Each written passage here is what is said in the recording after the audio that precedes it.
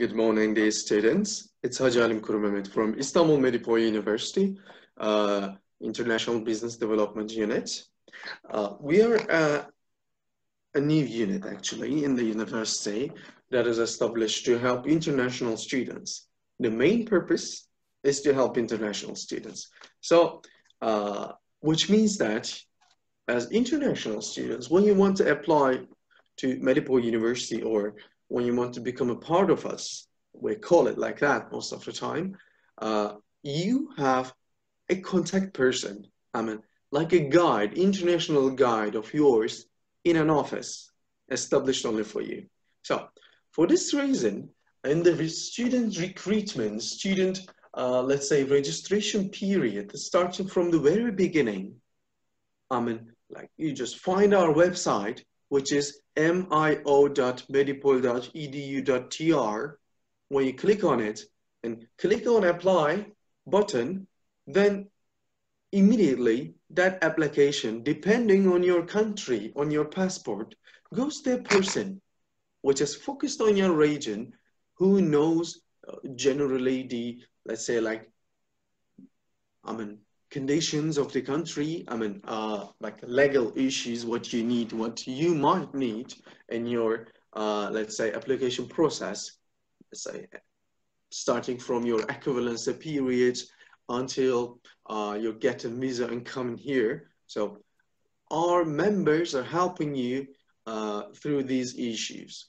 So as you know, like, we have various programs, approximately 129 different programs, which might take your interest. Like, generally, when we think about the regions, for example, let's say, like, when you go to Middle East, generally students want to study medicine, dentistry, engineering. When you go to North, they're generally related to, want to study some programs related to health sciences. So, when you go to West, it goes to like business administration, like those stuff. So, regarding all of these, we are prepared to help our students, give them a kind of like counseling, which program is apt to whom, like depending on the skills, especially. So it's a little bit so deep issues, but when someone asks us, like, I want to study something, but I'm not sure. So we will give a kind of personal guidance to the students.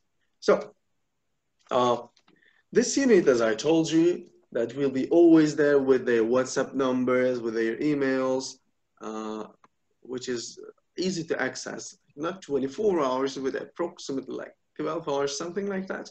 So will be easy to access and help you. So, all right. So we have an online system, like how to become a student at Istanbul Medipol University. Of course, like in this pandemic period, nothing can be like handing in any like hard material, but we do it online since the very beginning. We have a system which will be shared also, mio.medipol.edu.tr. This is our website. When you click on it, it immediately pops up to you that, would you like to become a Medipol University student? There you will click on apply now, and then you will see an application form. And you will fill it in. It's a little bit detailed form, but which means that we won't be asking you any questions after your application. So everything will be done with a form. So with this online system, you make your application, fill in your personal information, education information, your background, and you will upload the documents which are asked by the university to be able to evaluate your application. So after that, in like 2 days, at most 3 days, you get a response from the university.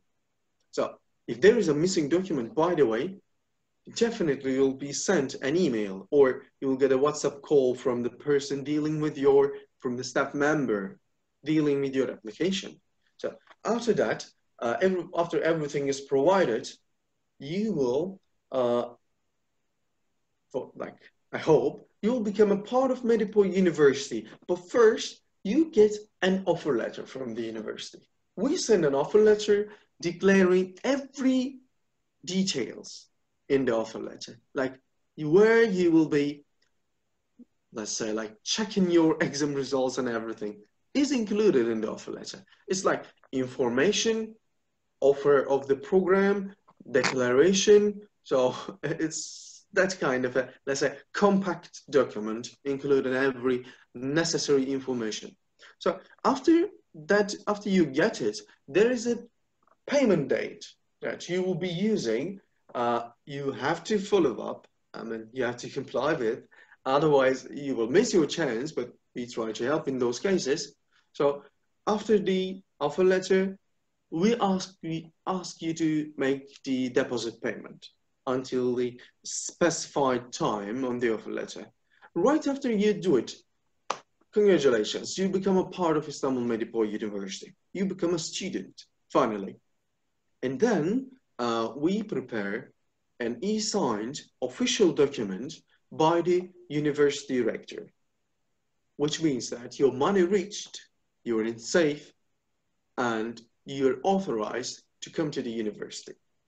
So after this issue, you will definitely apply for visa. So you will be able to apply for the visa with that document, and then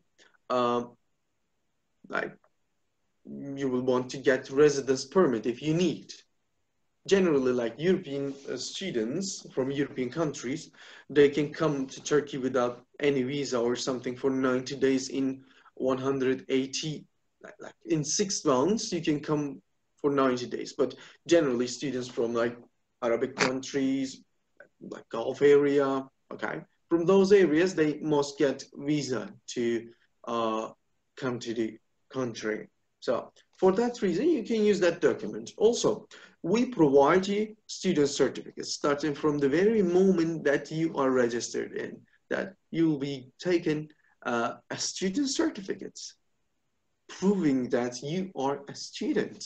So because our diploma is recognized in many countries, so you will be like for example, imagine you're studying medicine and you're from Iraq, okay? When you say that I'm a student at Medipol University, and you will be recognized like, all right, yeah, this is a medicine student in the university, which is like 600 plus ranking in Times Higher Education. So you will have a kind of like cool as an impact.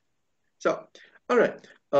Other thing is that we have like for the applications, you know, okay, you made the application, you get accepted, you paid, but before that, before you pay, we offer you some scholarships. What are they? Imagine you are preferring a department of, let's say, medicine, dentistry, pharmacy, law. If you choose one of these programs, you will have a chance to get 30% scholarship, which is a good amount actually. So, and the prices go really down. Like due to pandemic, of course, we increased a little bit. Actually, it was less before, but after the pandemic, we decided to increase the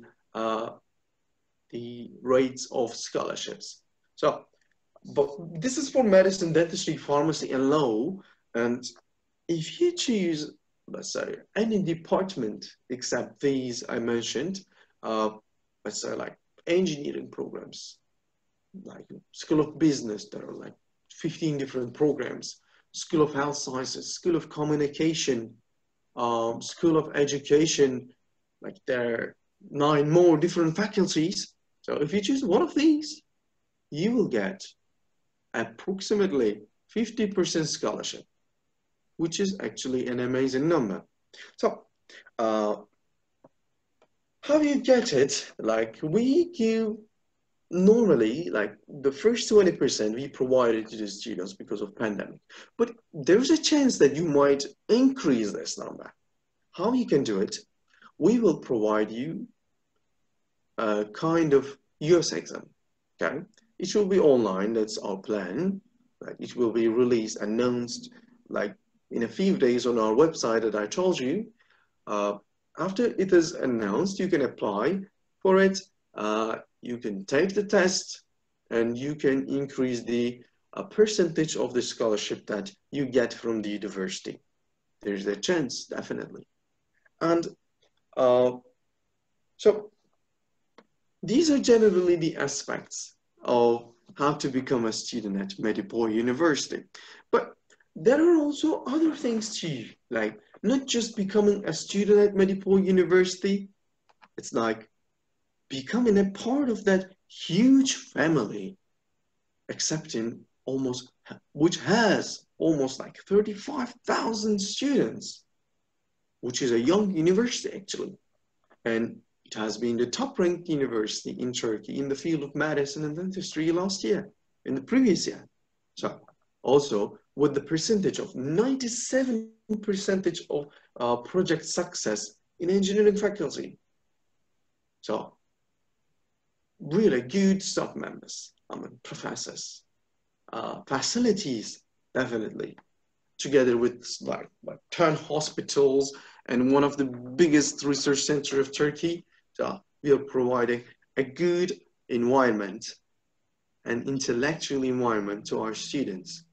Also, an easy issue to emphasize, easy and important, is that our dorms, when you become a student at Istanbul Medipol University, you have chance to live inside the walls of the university.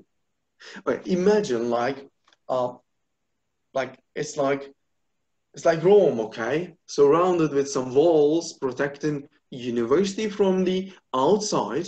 Actually, the area is really safe, so there's no need to protect, but you must show your boundaries, like limits of the university. So imagine you're a student there, and if you want, and there will be seats, many seats, especially like 3,500 seats will be available for in the dorms, like both for girls and boys separated. So you can stay in the campus. Imagine like we have 3 campuses in total. One is Kavacık North Campus, Kavacık South Campus, and Haliç Campus. Okay, imagine you are in Kavacık South Campus studying pharmacy English, okay? You're from, let's say, like Russia. So there's a girls' dorm, and you're staying in that dorm. You have like, let's say, your courses start at 9, so you just wake up 10 minutes before the lesson, get prepared, and like after 3 minutes, you leave the campus. You leave the door. You'll be in your school. You'll be in your classroom. So, like, that's a good, let's say, opportunity provided to the students.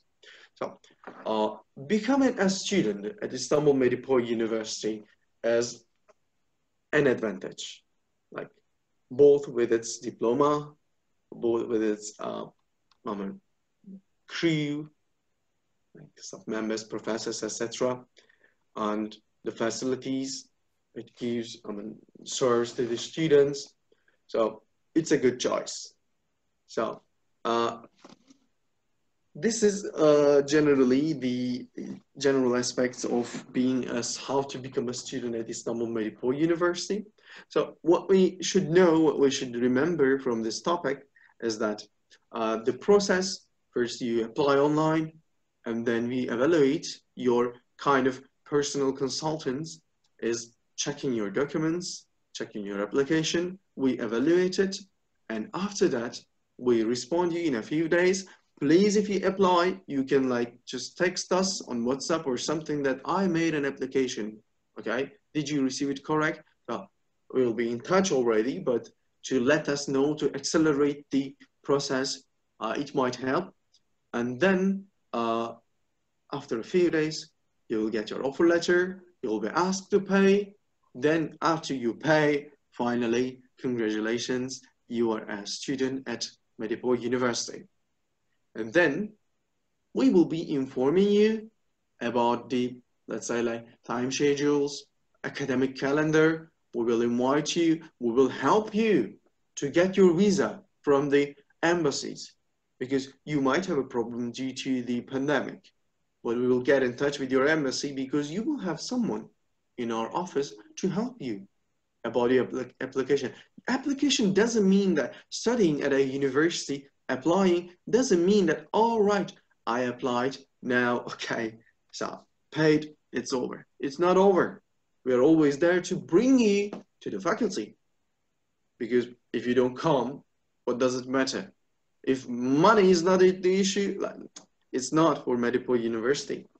Like, we care about, let's say, our students more than the monetary issues, okay? So we must bring you here. We will get in touch with your embassy if you have any problem to get your visa. And then when you get here, finally, we will orientate you. And then you will start, you will adaptate yourself, and you will enjoy this lovely city in this lovely university. Thank you so much. I'll be there all the time to help you. We, our crew, approximately 20 people, and together with the intern students, we are like an army in the office. So we'll be trying to help you no matter what time, we'll be there. Thank you so much.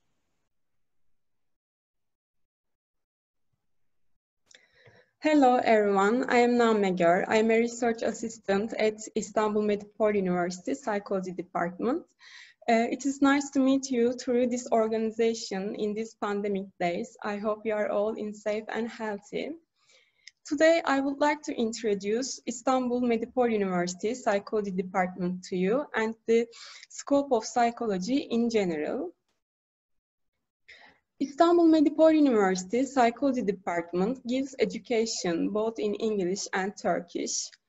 The Department of Psychology adopted the educational norms of the Turkish Psychological Association, which also has a collaboration with the American Psychological Association. In Turkey, students graduated from a 4-year psychology department becomes a psychologist and work in institutions as a psychologist. I would like to inform you about our aim and principles. We believe that an individual with a psychology degree should have a basic knowledge in the subfields of psychology, has a capacity to examine psychological concepts in depth, and have a sound ethical background. To this purpose, it's really important for us to ensure our students have a strong theoretical background and understanding of methodology, and the ability to establish a link between these two to carry out scientific research. So our students could be involved in research teams and research projects of faculty members. And we also care that our students adopt ethical values and social sensitivity in their professional activities. We aim to let our students see how psychology interacts with individual and social phenomena in daily life. Thus, we include internships in both health institutions and non-governmental organizations within the scope of our undergraduate education. All courses in the Department of Psychology at Istanbul Medipol University are given by faculty members who are specialized in their field. In addition, in order to offer a wide range of elective courses, each semester we invite instructors from other institutions. In this way, students could develop themselves in accordance with their areas of interest. Before moving on to the subfields of psychology, I would like to say that there are many advantages of studying psychology in Istanbul. There are lots of psychology congresses and seminars take place in Istanbul, and psychologists, researchers from other countries attend these events to make their presentation. You can also attend these events to expand your knowledge on psychology. Well, what do I mean by the subfields of psychology? In general sense, psychology is interested in behavior, normal and abnormal functioning, mental and emotional problems. We work on these issues to understand both human and animals. I will describe some of the subfields of psychology today. I would like to give definitions of these subfields of psychology that you can also find at the website of the APA, American Psychological Association, in detail. First of all, I would like to explain clinical psychology. Clinical psychology focuses on understanding, evaluating, and treating mental and emotional disorders. For example, patients with depression or anxiety can consult a clinical psychologist for psychotherapy. Mostly, students wonder whether they could do therapy or see clients after their graduation. I need to say that being a psychologist does not mean being a clinical psychologist or psychotherapist. In order to be a clinical psychologist, you need to have a master's degree in clinical psychology. Social psychology. Social psychology is defined as how individuals' thoughts, behaviors, and feelings are influenced by other people or by their social and physical environments. Social psychologists study interpersonal relationships and group behaviors. They could also work on prejudice, discrimination, and intimate relationships or aggression. Developmental psychology. Developmental psychologists study the human development, emotional and social and personality development across the lifespan. Hence, developmental psychologists focus on how understanding, perceiving, and behaving change from childhood to adulthood. Cognitive psychology. Cognitive psychologists study how people perceive, learn, or remember and think about information. So, cognitive psychologists study language, problem solving, creativity, or decision making. Experimental psychology. Experimental psychologists are interested in exploring theoretical questions, often by creating a hypothesis and then testing it through experimentation. In psychology, researchers use scientific research methods to collect data and to conduct a research. After explaining some examples of the subfields of psychology, now I would like to give some examples of courses that we focus on practical application of theoretical knowledge. As you can see, our students could take courses on child and adolescent psychopathology, play therapy, forensic psychology, or drug addiction. Following an initial discussion of the theoretical background, these courses allow students to practice acquired knowledge in class demonstrations or field practice. Psychology program requires students to take a course on ethics in psychology to develop a strong sense of professional ethics in psychological research and practice. In your lectures, you will also learn about the cultural issues in psychology. Studying abroad might also give you a chance to observe behaviors, attitudes, or emotional reactions of people living in different countries. This could give you some research ideas for your future studies. In terms of career opportunities, psychologists have a wide range of career opportunities, such as working at the psychiatry department of hospitals, at advertising companies, in schools, or human resources department of companies. I want to add that it is really important to specialize in an area of psychology to improve yourself. Actually, psychology education continues throughout your life. Lastly, I can summarize that we are interested in working on issues, what is happening all around us. Let's think about the last 6 months, coronavirus, how psychology could examine COVID-19. We know that the reaction of each person might be different according to their own uniqueness, and we also had some common psychological reactions such as anxiety or distress. Within this period, psychologists tried to explain psychological effects of traumatic events, as we can evaluate COVID-19 as a traumatic event. When we think about the subfields of psychology, for example, we know that developmentally different age groups could show different reactions. And clinical psychologists think about the losses such as losing a job or a death of a family member or a friend in this period. And also emotional reactions such as anxiety, sadness, or anger. In terms of relations, from the relationship perspective, this period could affect our relationships with our family members, with peers, or with your romantic partner in many ways. So when you study psychology, you learn to evaluate a phenomenon from different points of views. I hope you enjoy your education life. Thank you for your listening.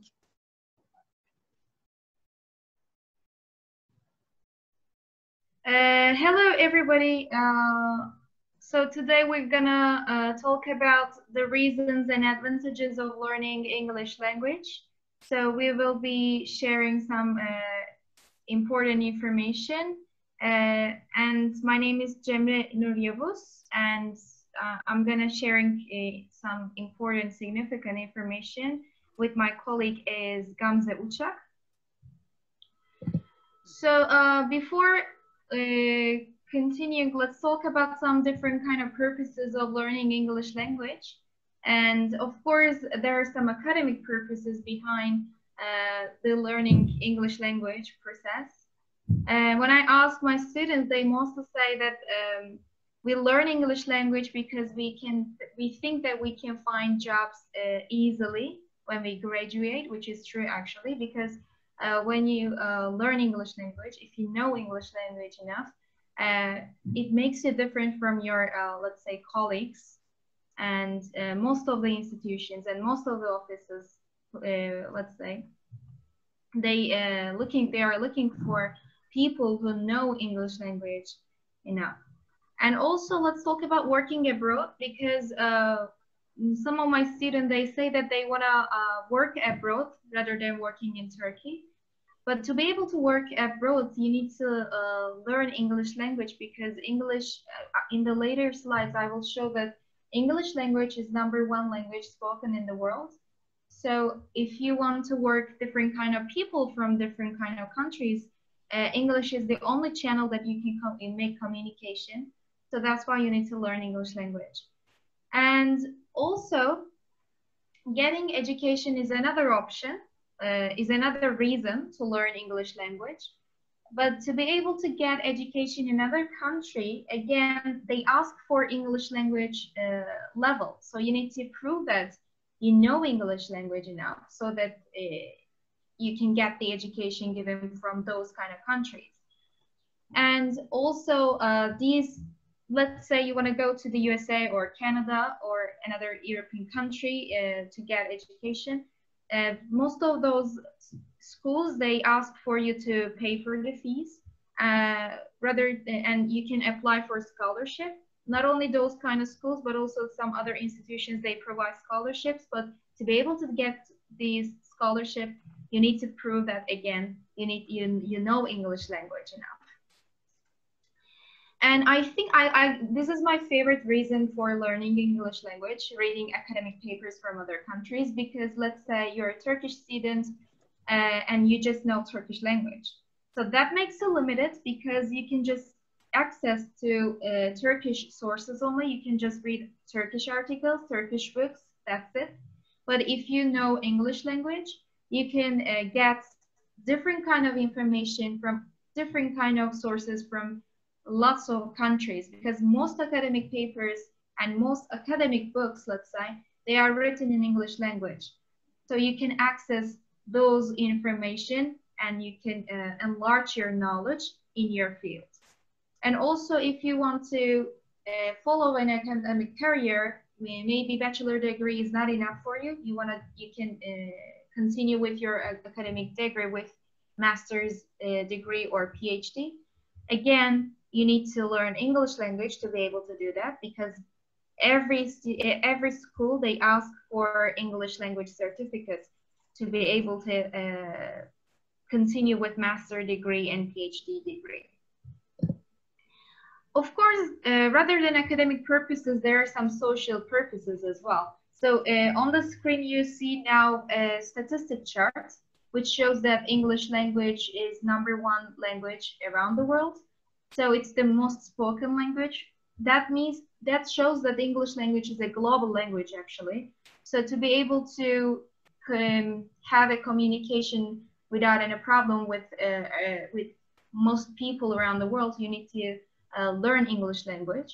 Because if you like, let's say, traveling a lot, you can go to different kind of countries, you can visit those countries without any problem if you know English language, because you will probably find at least one person to communicate with. And then you can also meet new people and learn about different cultures thanks to English language, because it makes you efficient enough in learning about and sharing about cultural things from your culture, and you can also learn about those kind of people from those kind of people's cultures as well. Let's continue with this one. Yeah.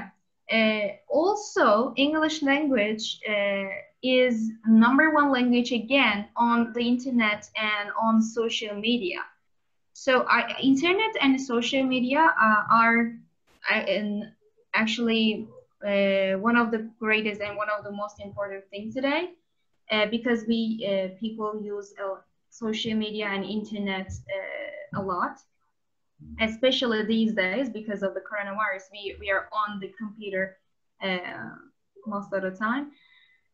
So to be able to have internet literacy and to be able to use social media efficiently, effectively, again, English language is important to know. English language is important to use effectively. So you should use English. You should learn about English language. And distance education, let's talk about this. I think it's the trend, one of the trend topics today. Because of the coronavirus, we are following almost most schools, they follow distance education system right now. But I would like to talk about like online trainings and workshops given by different universities around the world. So let's say you're a student in Turkey, but you want to know about the workshops and the trainings in another country, let's say Harvard University or Oxford University or whatever.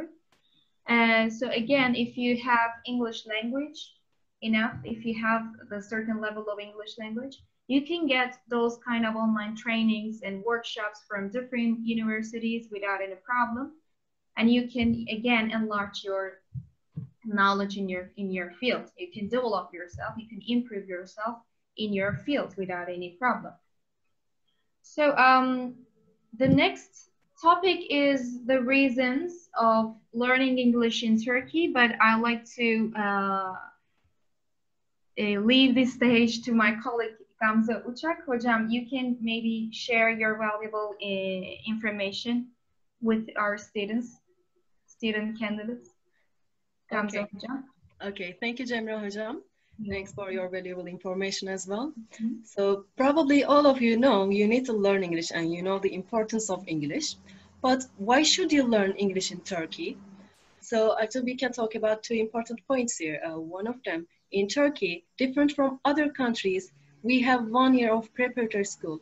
this is not a language school, and this preparatory school is a part of the university, and you will learn English for 1 year, every week, 5 days. So it's a great chance to learn English and to read, write, listen, and speak in English, actually. Another reason is that Turkey has a multicultural environment. So here we have lots of people from different countries, ethnicities, and culture. So you can collect great experiences while having a chance to practice English. So, okay, we talked about Turkey. We can now move on to why should we learn English at Istanbul Medipol University. So here we can talk about two headlines, let's say. The first is our academic emphasis, and the second one is the opportunities that our preparatory school provides. So in terms of our academic lessons, the most important thing is the emphasizing core skills. Probably most of you have said or have heard the phrase, I can understand English, but I can't speak, or I can read in English, but I can't write. So this is mostly because, unfortunately, English language teaching focuses on grammar a lot. Of course, grammar is important to some extent. However, in our university, we give importance to 4 skills: listening, reading, writing, and speaking. And we assess your language accordingly. Similarly, we value process and production a lot. In yesterday's presentation, actually, we said that our evaluation system includes projects and portfolios.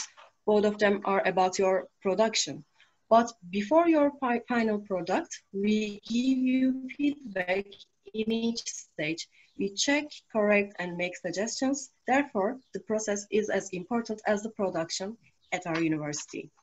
Another important point is here you will have a chance to practice department-based language before you start your department with department-based projects and ESP lessons. ESP lessons, as you see, are English for specific purposes.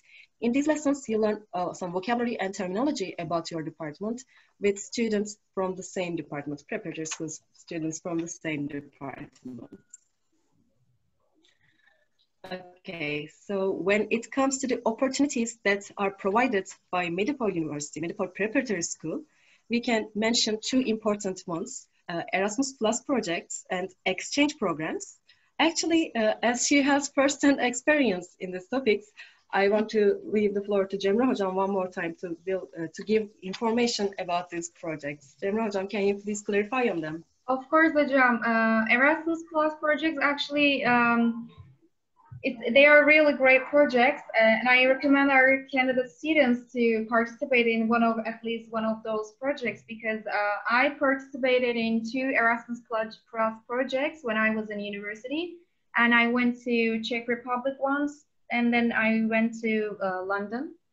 So it was a really great experience for me, because of course, at the end of those kind of projects, you will get a certificate which is given by the European Union, but I think the most important thing was the experience that I had, because when you go to Erasmus Plus projects, there are lots of students, or lots of, let's say, they are not only students, but also there are some, adults as well. So you come together from different kind of countries, and you try to, you talk about some problems in your country, and you try to find a solution for the problem related to your society together, which is really great, because I learned a lot of things from those kind of people, and it also brings so many awareness to you.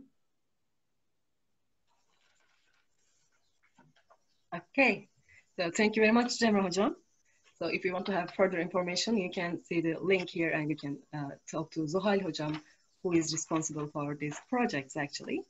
So another point to underline is that our preparatory school has accreditation approved by Pearson, which means at the end of the academic year, you will get Pearson approved certificates, and you can make use of them within more than 1,000 institutions approved by Pearson. So it will be a great chance for you. Let's talk about the academic members, and our academic members in preparatory school have lots of qualifications, let's say. The screen is out, but okay, I can continue with that. I guess I can share the screen. Just a second, so sorry about it. Where was it? Okay, I will find this in a second. there are some technical problems that can happen. So let's make it this way. Okay. Yes. So let's continue with academic members. We have 117 members and 83% of them are MA holders and 5 of them are PhD holders. And all of us actually have field-related certificates. This means that we are constantly developing ourselves. Therefore, we become a very good sources for you throughout your journey of learning languages. And the last point I'd like to mention is the student clubs in the preparatory school. So we have 4 student clubs like speaking club, social responsibility club, recreational club, and drama club. So in social responsibility club, with the activities, you raise awareness on certain issues to be a more conscious member of the society. Activities are things like visiting senior centers, helping disabled people, feeding stray animals on shelters, and so on.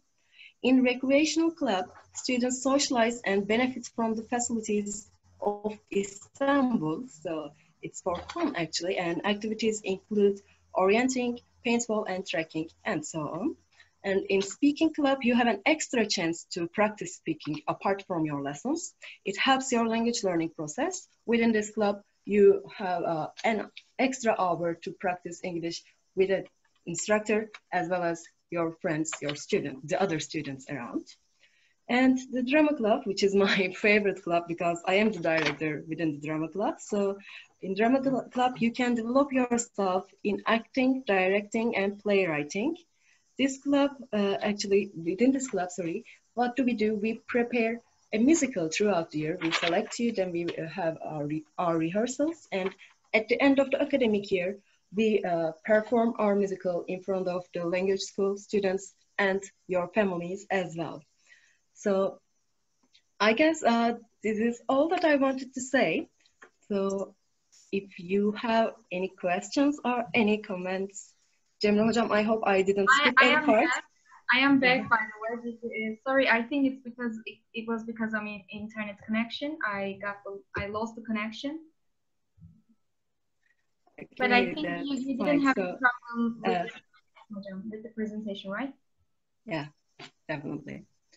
Okay, thank you. Okay, so thank you for your participation and for your listening. Do you have any questions?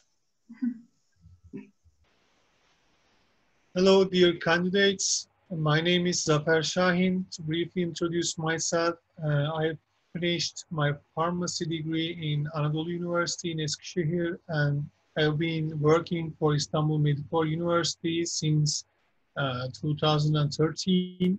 And that's why I'm one of the best person to talk about studying pharmacy in Istanbul, because I know the disadvantage and the advantage of the studying in Istanbul compared to other places. First of all, it's a distinguished faculty. To look up to pharmacy faculty's position, it's a distinguished faculty amongst all other license programs, and it's the oldest health science amongst all health sciences like physiotherapy, like health sciences, like medicine or dentistry.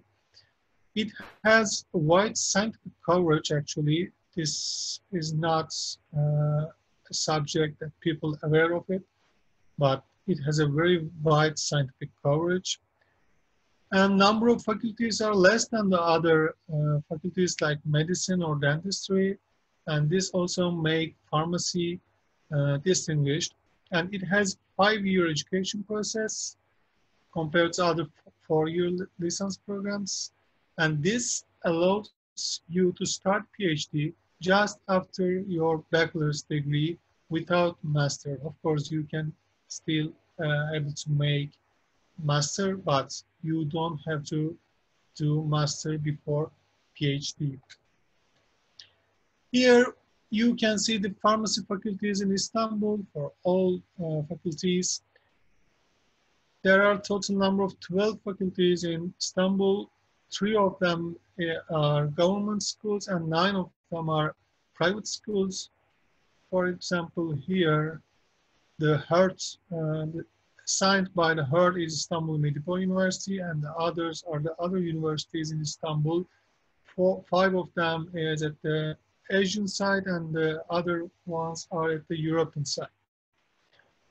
Actually, pharmacy is a family. In Istanbul, there are 12 faculties, as I said before. There is no competition between them, but there is synergies. You can find synergies between the faculties, and you can join even in your first year to these associations. Actually, the abbreviations for all these associations are same, and finishing with UPSA means University Pharmaceutical Students Association. If it's Medipol University, it's MEDUPSA. If it's Istanbul, it's UPSA, and if it's Marmara, MUPSA, and like this. You can reach out their social media links from Twitter or Instagram, and you can look up their social activities or other scientific or communication activities. You can check them from here. Actually, this situation is not same for the other bachelor degree programs. This is special for pharmaceutical students, and it's a very conservative association. And if we talk about the social facilities of the studying in Istanbul, you can find all kind of pharmacies. In Istanbul, you can observe them. You can observe how they are working, what they are doing. For example, for a mall pharmacy, and you can find a cosmetic pharmacy. You can find a traditional pharmacy. You can find the oldest pharmacy in Istanbul, in Kadıköy, and you can observe them. Maybe you can arrange internship for different pharmacies in yours, during your semester or in summertime, and you can arrange many different internships in these different kind of pharmacies.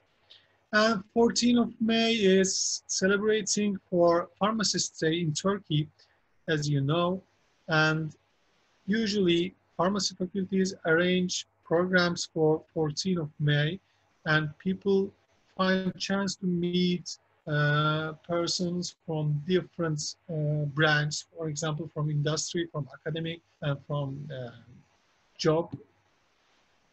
And people usually meet other person here, and we celebrate.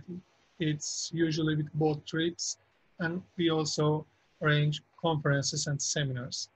And at the same week, we usually arrange basketball tournaments. And as we have many faculties in Istanbul, we are able to arrange these kind of tournaments or organizations. So this is a tradition, except for this year because of COVID-19. And another opportunity is conferences. Of course, Istanbul is a metropole, so many conferences are organizing in Istanbul. One of them is AlphaCon, which is organized by Istanbul Medipol University School of Pharmacy and the MEDUPSA collaboration. And this organization gives students better perception and awareness, as students are entirely involved in this organization. As you can see from this picture, all these persons are our students, or were our students. And third AlphaCon is also delayed to 2021 due to the COVID-19 pandemic. And you can find details about AlphaCon websites, what they are doing. And what are the job and internship opportunities to study in Istanbul? To look up to what pharmacists do after bachelor's degree, they can operate individual or hospital pharmacy. They can join academic people. They can work in the industry. It can be research and development or other branches such as warehouses, production, quality control, marketing, medical departments, pharmacovigilance, and other type of industry branches, and others. For Istanbul, you can reach out all of these easily. For example, if you want to experience academic process, you can talk your supervisors or your coach, and they can direct you, or you can go different universities. As I said before, you can find different type of pharmacies, and you can open or work in them, in hospitals or in individual pharmacy faculties. You can take part in research and developments because many of the drug companies is located in or around of Istanbul, so you can find job. Even some of them is located in the Kavacık in Beykoz, which is in the same place with our campus. And others are government's positions. All of these are easily accessible from Istanbul. You can find any of them. Opportunities as a student living in Istanbul. For a student living in Istanbul, they can easily be accustomed to atmosphere, and other opportunities is same for all. A student living other states, like me, I studied in Eskişehir, but if I were with the brain I have now, I would prefer to study in Istanbul because you can find a big environment and culture here. You can establish permanent friendship and relationships. Of course, you can find job options, and there are innumerable people who has started to live in Istanbul after their graduation. And for a student coming from abroad, which is a potential for you or the English faculty, with running airports in Istanbul is easy to reach from all over the world, and with its multicultural property, it will make you sophisticated. And Istanbul is a big metropole which can be taught either as a job facility or a step to move Eastern or Western countries. And finally, I want to summarize you some career examples. For example, Elif Çağla, she has done many internships in the drug companies and started one of them and working in clinical research as soon as graduation and being worked in a new position for 1 year. She's just 35.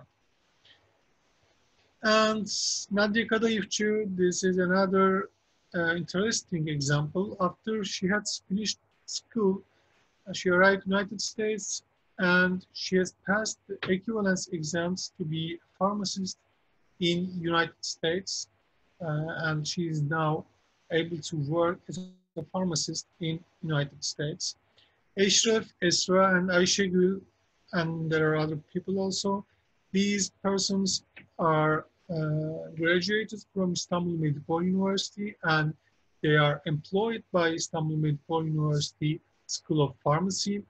They are working as research assistant, and they are doing their master or PhD degrees. Elif Güner, she was among the first graduate people. She had started to work in Medipol mega hospitals as pharmacy, and simultaneously she had started to clinical pharmacy PhD program in Istanbul Medipol University.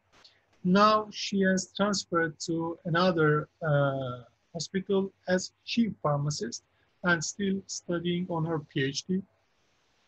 Onur worked in a conference. IVEC is a very big conference. He worked as associate director and worked in industry, and now he has opened a private pharmacy in Istanbul.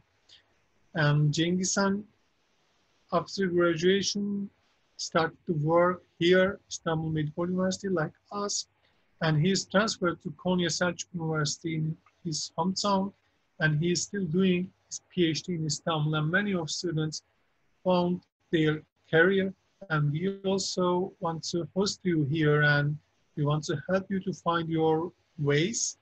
And if you prefer us, we will be happy to welcome you here. Thank you for listening to me.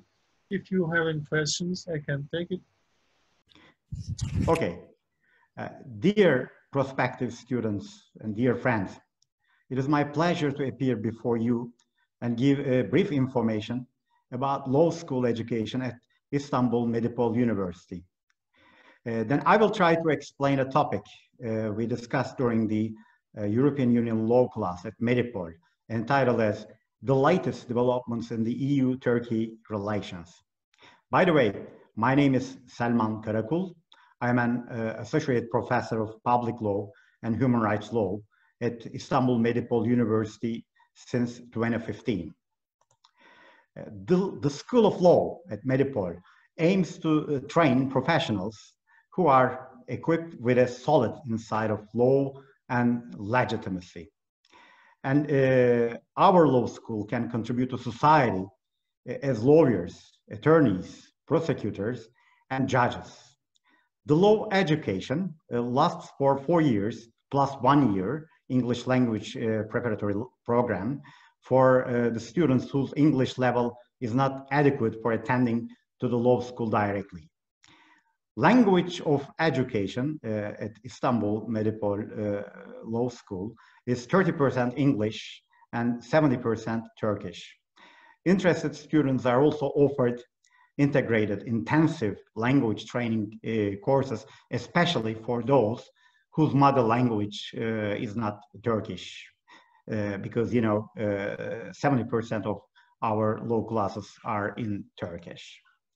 Istanbul Medipol University law students are encouraged to attend the certificate programs and Erasmus exchange program with partner universities abroad during their university studies. With experienced lecturers and faculty members, a rapidly developing library, Istanbul Medipol University Law School is becoming a prominent law school in which national and international students will obtain a qualified law education. Our law school aims at equipping students with both theoretical knowledge and practical skills that they will be able to use in their future career. I am pleased to inform you that our graduates are practicing as lawyers, judges, prosecutors, and academics so far, and we are really proud of having such brilliant colleagues. Now it is time, I guess, to shortly discuss the latest developments in the EU-Turkey relations here. As a senior candidate country to the European Union, Turkey has unique relations with the Union unfamiliar to any international relations, either between states or between states and international or regional organizations. Apart from the geographical discussions whether Turkey was located and belonged to Middle East and Asia or Europe, political, economic, and cultural grounds seem to be more available to analyze Turkey's unending efforts to become a European country. Turkey-EU relations have ups and downs through the history, as we live in an uneasy period for the moment. Nevertheless, mutual economic and political interests always took priority over the short-term tensions between the two actors up to now. Neither Turkey nor the EU could take the risk of ruining the relations, although severe disagreements existed between the parties several times before, which means that common sense prevailed over the politically and culturally motivated objections. Reasons for unstable relations between Turkey and the EU can be listed as follows. Firstly, the organic and functional transformation of the EU in a relatively short period of time from an economic community, a close union. Secondly, the rise of populism and extremist political views in the EU countries, especially Islamophobia of the far right parties, political parties in the EU countries.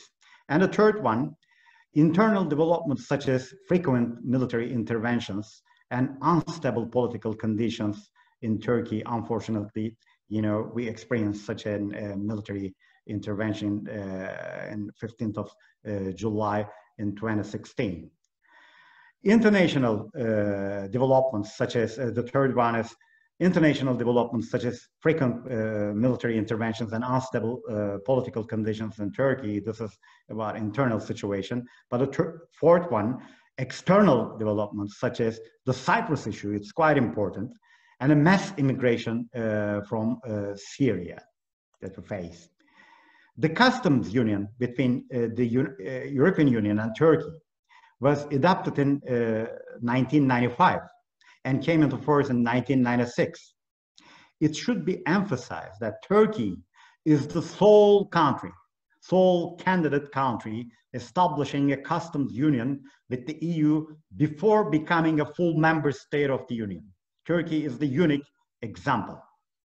Since the beginning of the EU-Turkey relations, I mean, there has been surely some ups and downs, but since the beginning of the EU-Turkey negotiations in 2005, only 16 chapters of the Acquis Communautaire, we call the whole EU legislation, I mean, whole compendium as Acquis Communautaire, which means that, I mean, that comprise treaties, protocols thereto, regulations, directives, decisions, and so on. So only 16 chapters of the Acquis Communautaire were opened out of 35 chapters, and only one of them was provisionally closed. It seems that the negotiation process proceeds very slowly in comparison with the other candidate states and the member states of the EU. One of the obstacles on the opening of new chapters is Turkey's non-application of Ankara Agreement with regard to Cyprus government, a member of the EU since 2004, which is not recognized by Turkey as the legitimate Republic of Cyprus. Accordingly, the Cyprus government opposes to the opening of certain negotiation chapters with Turkey only for, unfortunately, political reasons. Further obstacles to the negotiation process are the lack of political support by the governments of the EU member states and the immigration issue. It can be said that the EU-Turkey negotiation process is in a deadlock state, and it seems quite difficult to overcome the obstacles in the short term. In the course of struggling with the negative effects of last financial crisis since the end of 2009, you know, the EU has faced new challenges of the immigration, terrorism, Brexit, new nationalism, and lastly, COVID-19 pandemic issues. Although the future of the European integration process is questioned as a result of these difficult situations, new prospects and perspectives for the European countries still exist. And it may result in finding a new vision to overcome these challenges. Excluding the issue of Brexit for the moment, Turkey is directly affected by or related to these new developments which have economic, political, cultural, and legal aspects. Since the bilateral relationship between the EU and Turkey will be maintained in one way or another, the future of the European integration process is likely to affect the position of Turkey in the new European order. Of course, there are many more topics that we can discuss with regard to the latest developments in EU-Turkey relations, but I guess I should stop here, and I should ask whether you have any questions now or at a later time. If you don't have any questions, then I should stop now, and thank you for your attention. And I should inform you that I will be pleased to answer your questions at any time. You can contact me by email. My email address is skarakul@web medipol.edu.tr, you can ask any questions either about legal education at Medipol University or any other legal questions, especially about Turkish legal system and law education in Turkey. I would like to thank you, and I hope you have best chance in your future endeavors, and thank you. Everybody, thank you for your coming at first. Hande AKSOY from Continuing Education Center at Istanbul Medipol University. I want to talk about three main topics, actually. One of them, good reasons to study in Turkey and also in Istanbul Medipol University. Second one is who we are. And the last one is lifelong learning. That's all. Our country is a popular study destination with many prestigious universities, as you know. We have high standards of education, multicultural society. Our country has really so strategic location with East and the West, as you know. So everybody who has different cultures and also faiths can feel at home. It's so important, by the way. We are hospitable, and also we enjoy meeting foreigners and practicing English. And the most other reason, we have a rich history, and you can visit the historical places as you want. And then let's talk about our university now. Istanbul Medipol University vision is to become a leading university globally and to provide scientific results to contribute to the social development. And also we have latest technologies for all measures. By the way, it's so important for the education. Our university includes Applied and Health Research Center with the latest equipment. Our university is an important center for various sports championships. And also we have a lot of photography competition, concerts, and various student clubs. And now, who we are. Actually, I want to talk about the Continuing Education Center. Istanbul Medipol University Continuing Education Center adopts as a principle to raise awareness of science and technology on individuals, recognizes and meets the changing and developing society's needs, and contributes to society and universal science. We look over our course programs all together right now. We separate all of the programs 5 main topics. One of them, foreign language. Foreign language courses are very famous at our department. English, Arabic, German, Spanish, Italian, and also medical Turkish course for foreigners are most famous. And the second main topic, medical courses, speech and language therapy course, home care service for seniors, patient care course, first aid training, audiology training, etc. And third is traditional medicine. Actually, one of our strong side is the traditional medicine. Traditional medicine course is important and also so scientific. Acupuncture, apitherapy, aromatherapy, homeopathy, cupping, larva, mesotherapy, music therapy, ozone therapy, etc.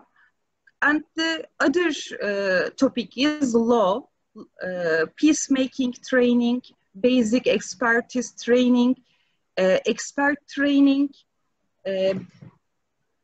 qualified calculation-based trade reform legislation. And the last one, in my opinion, it's so important for all the students, personal development. Becoming a winning leader, taking action and being productive. The art of speed reading, art of oratory education, leadership communication oriented. That's all. And most important point is lifelong learning. We build all of the training program around this aim. The importance of lifelong learning refers to process of gaining knowledge and learning new skills throughout your life. Many people continue their education for personal development and fulfillment, while others see it is a significant step toward career advancement. Whether pursuing personal interest and passions or chasing professional ambitions, lifelong learning can help us to achieve personal fulfillment and satisfaction. Lifelong learning has really important 4 benefits. Renewed self-motivation, recognition of personal interest and goals, improvement in other personal and professional skills, and the last one, improved self-confidence. Let's look over then renewed self-motivation. Sometimes we get stuck in a rut doing things simply because we have to do them. For example, like going to the work, cleaning the house, etc.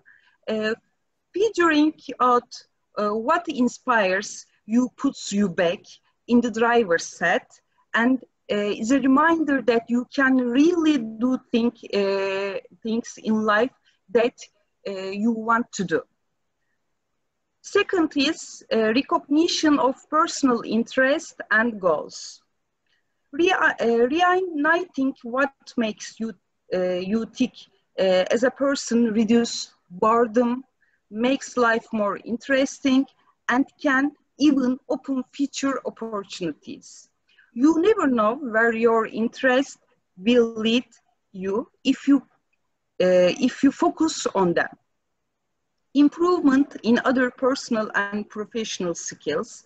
While we are busy learning a new skill or acquiring new knowledge, we are also building other valuable skills that can help us in our personal and professional lives.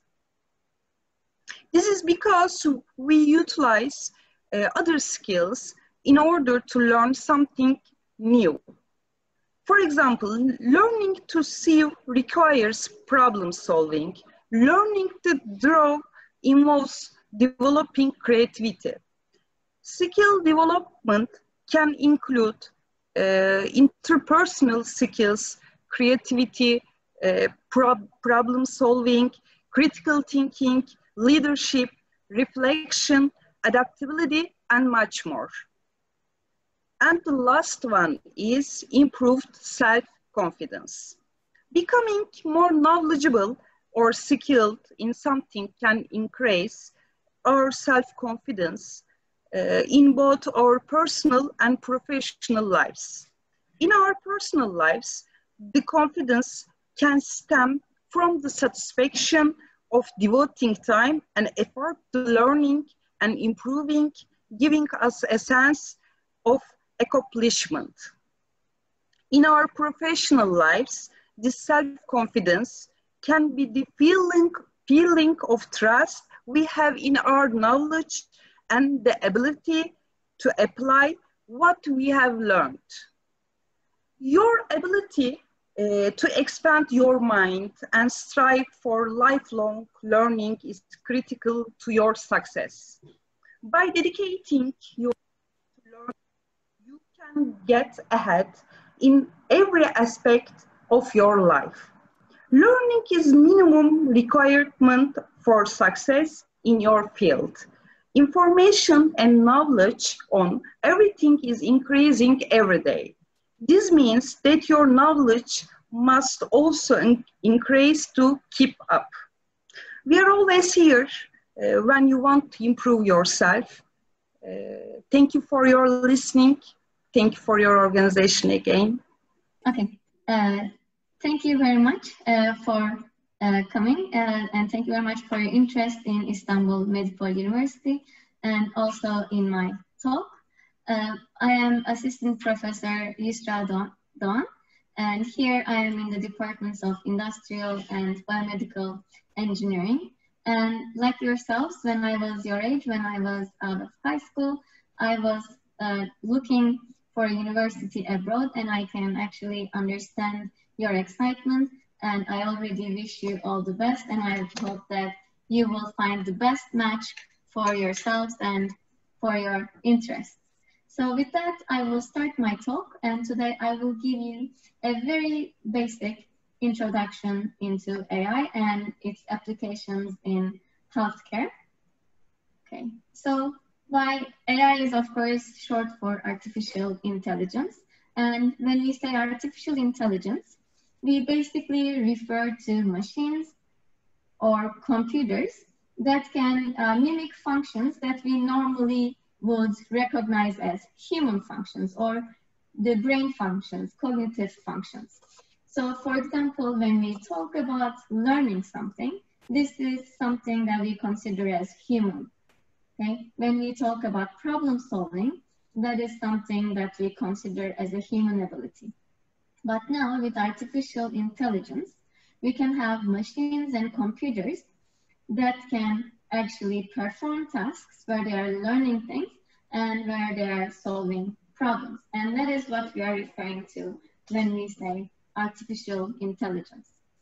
So the field of artificial intelligence, of course, encompasses many areas, and the most important ones are listed in this figure, and those are machine learning, and they're based on neural networks, deep learning, natural language processing. With the many images that we are now sharing, computer vision has become very big, and cognitive computing. These are all very important areas of artificial intelligence.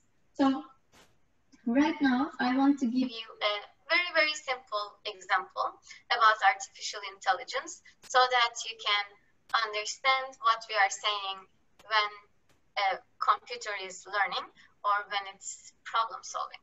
So now consider that you have an email server. So all of us have emails, and we have an email server, and when we receive an email, okay, and we see that one of our emails has come from an unidentified source and has content that can actually even be harmful or that we didn't want. So we can mark this email as spam, okay? And as we keep receiving more emails and as we keep seeing more spam, we keep marking more emails as spam. So now the machine learning algorithm that is behind those email service can recognize what we are classifying as spam and what we are considering as acceptable email. So as we keep marking more email as spam, the computer can learn how to actually tell that an email is spam or not spam.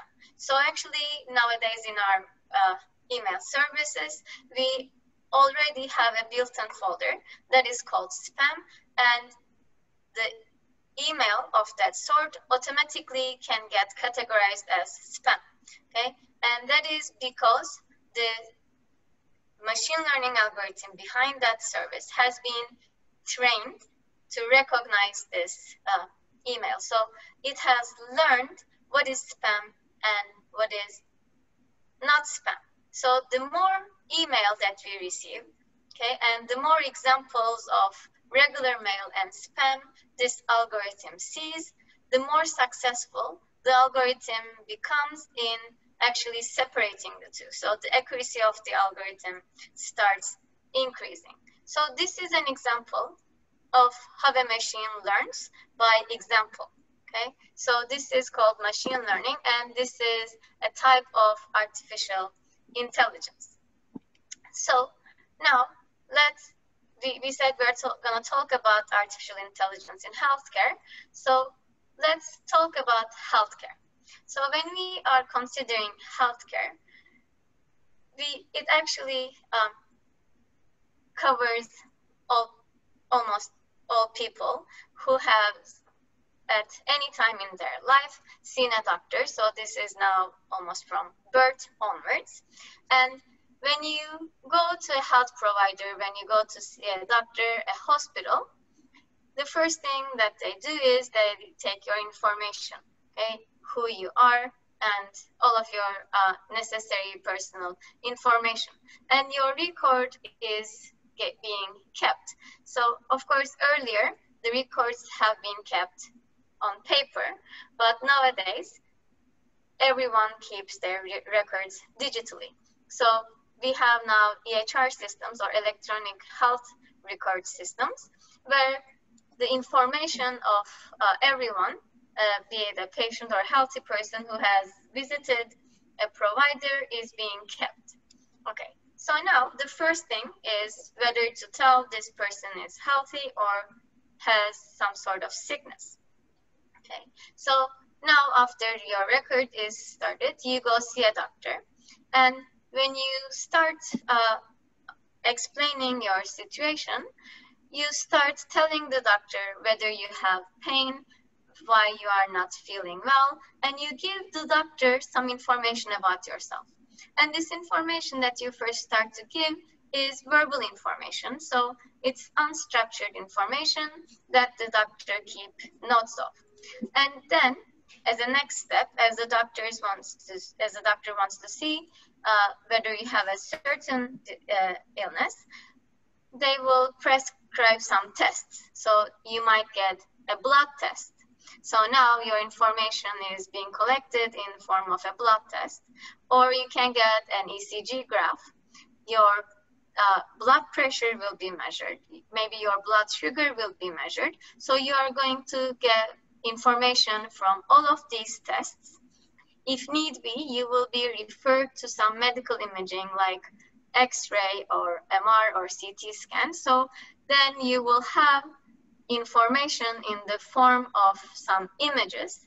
And if the doctors see fit, maybe they will collect some genomics data and proteomics data. So from a single person, a variety of data is going to get collected. So now, when we look at the data that we have in our healthcare system, we can see that even from a single person, we have a lot of information. And of course, this is not limited to a single person. We have millions, billions of people whose records that we are keeping. So the data that we have in the healthcare system is actually what we call big data. So big data is the type of data that has some properties. So the first property is that it is very large in volume. So you have a lot of data.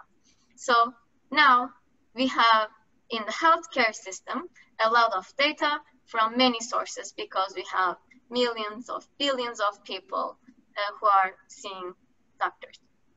Then there is the variety of the data. So we don't just collect one type of information, we collect all types of information. We collect verbal information, we collect test results, we collect images. So the variety of the data is also very big. And then there is the velocity of the data. So we are generating data at a very high speed. So thousands of people are actually visiting doctors every day, millions of people. So we keep getting new information every day at a very high rate. Then we have the other qualities that are called veracity. So whether you can trust the data that you have, the value, where the value in your data actually lies.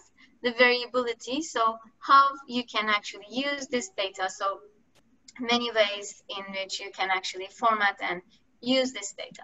So the type of the data that we have in the healthcare system is actually very important in the field of artificial intelligence, because artificial intelligence basically helps us deal with this kind of data.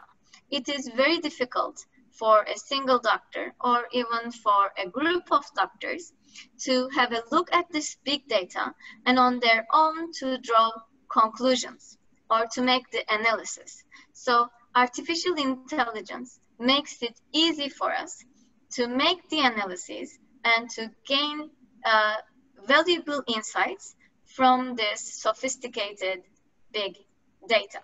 Okay, so now that's why artificial intelligence is very important for our healthcare system.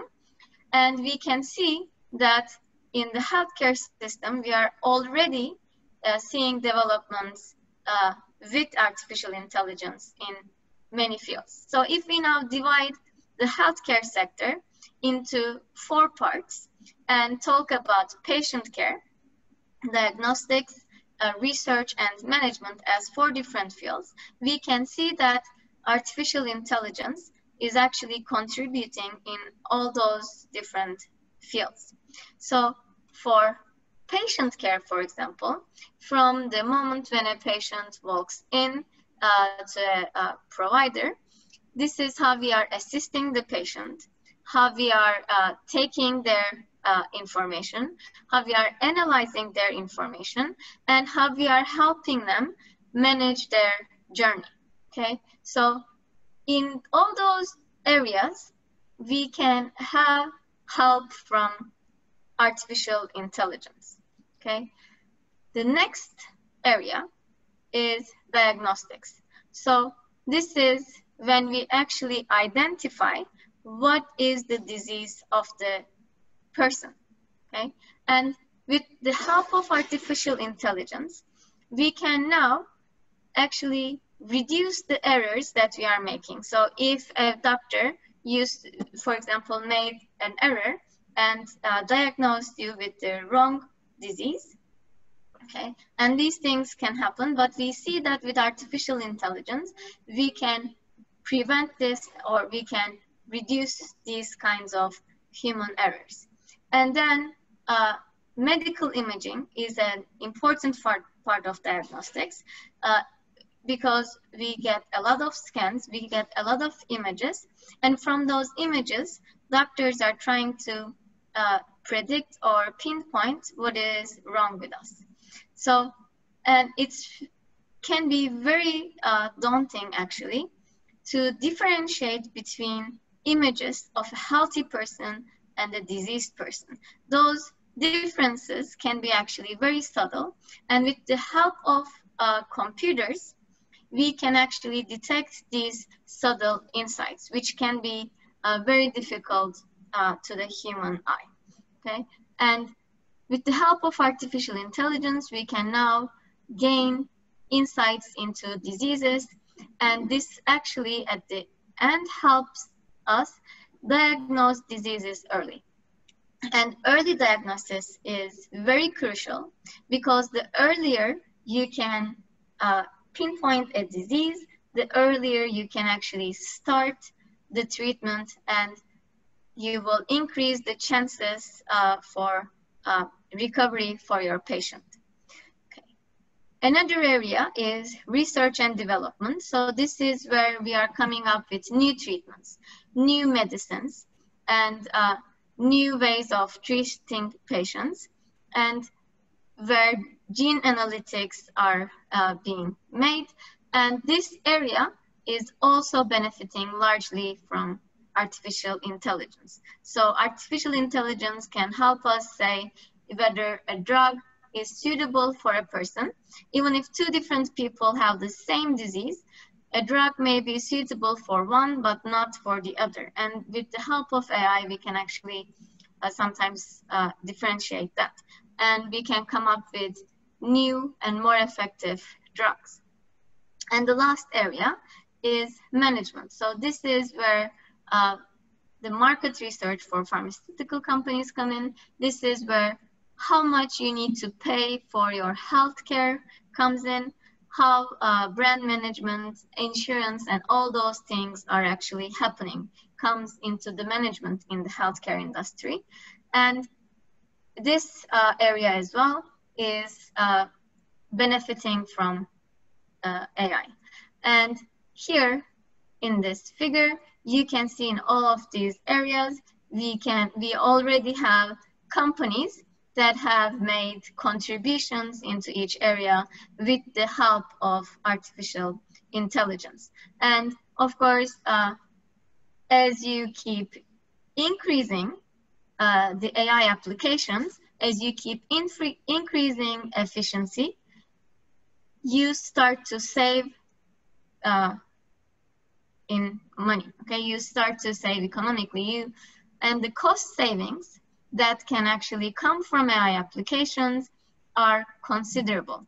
So here you see a list of areas or a list of applications and their potential contributions to cost savings. And as you see, they range from 40 billion for robotic assisted surgery to maybe 2 billion in the latest, at least for cyber security. So there is a potential of hundreds of billions of dollars to be saved with the help of AI applications, and that money can be used elsewhere to increase the quality of life. So AI is helping us actually increase the quality of treatment and patient care, and also reduce the cost of health services. Okay. And here is another slide that shows startups that are already transforming healthcare. And of course, these are not, this is limited to this slide. There are many companies from all over the world that are actually contributing to the health industry. Okay, so let me give you some exciting examples of AI in healthcare that are actually happening today. So one of them is what you see here is a robotic surgery. So this is a Da Vinci robotic surgery picture. And here you see that the surgeon is actually operating from a computer. So he's looking into something like a microscope, and he's operating with his hands, but he's not operating directly on the patient. So you see the robot arms that are actually making the incisions, that are cutting the tissue in the patient, and that are making the necessary surgical procedures inside the body of the patient. So now, instead of the surgeon working with his hands on the patient, he is actually using very intricate needles, okay, that don't need to cut as large into the body of the person, and that can actually make less damage to the tissue as they're operating and have better precision at surgery. So the surgeon is still working on the patient, but he's working with the help of these robots, and he's reducing the invasiveness of the surgery. Okay, so this is one example, and now we are seeing robotic surgery in many hospitals, so it's becoming more and more commonplace, and it helps the patient to actually heal much easier. So another thing that is actually infiltrating into our homes is the virtual nurse. So for example, let's say you have a disease that needs to be monitored. So let's say you are a patient that has diabetes. So you need to monitor your blood sugar continuously. So this company now has a virtual nurse assistant. So you can have that in your smartphone or on your tablet. And with the help of this virtual nurse, you will actually keep track of all the regimens that the doctor has prescribed to you, and all the measurements that you have to make at home. And the virtual nurse is actually going to detect when there is something off, and it can alert your doctor. Even maybe it will happen even if you have continuous monitoring, even if in your sleep, if something goes off, with the help of the virtual nurse that is continuously monitoring you, your clinician will be alerted and you will be able to get the help that you need. So this is as if you have someone by your side taking care of you at all times. So as you can imagine, old people who are in nursing homes or who need to live on their own but who need assistance are going to find a lot of value in such applications. Okay. So another one is IBM's Watson. So this artificial intelligence algorithm that IBM has developed and that is called Watson is now being used with the cancer care centers. For example, Sloan Kettering is a very important cancer center, and now they are incorporating IBM's Watson technology into their procedures. So a doctor is going to actually benefit from all the information that IBM's Watson can actually collect and analyze for a particular case, for a particular patient, and will help the doctor diagnose the disease much more accurately, and also help choose a treatment method that will work for that particular person. Not a general method that is going to be applied commonplace to everyone, but a personalized treatment that will be prescribed to a patient. Okay. Another development is with NVIDIA, which is another big tech company. Now, their artificial intelligence has joined forces with UK's public health system, and they are analyzing medical scans across the entire public health system. So by analyzing those scans, they're hoping to get information, for example, about genetic diseases and so on. Google has joined forces with a company called DeepMind, okay, and together now they have an artificial intelligence that can detect 50 types of different eye diseases. Okay? So that is a very intricate and a very sophisticated technology that can differentiate between all of these different eye diseases and detect them.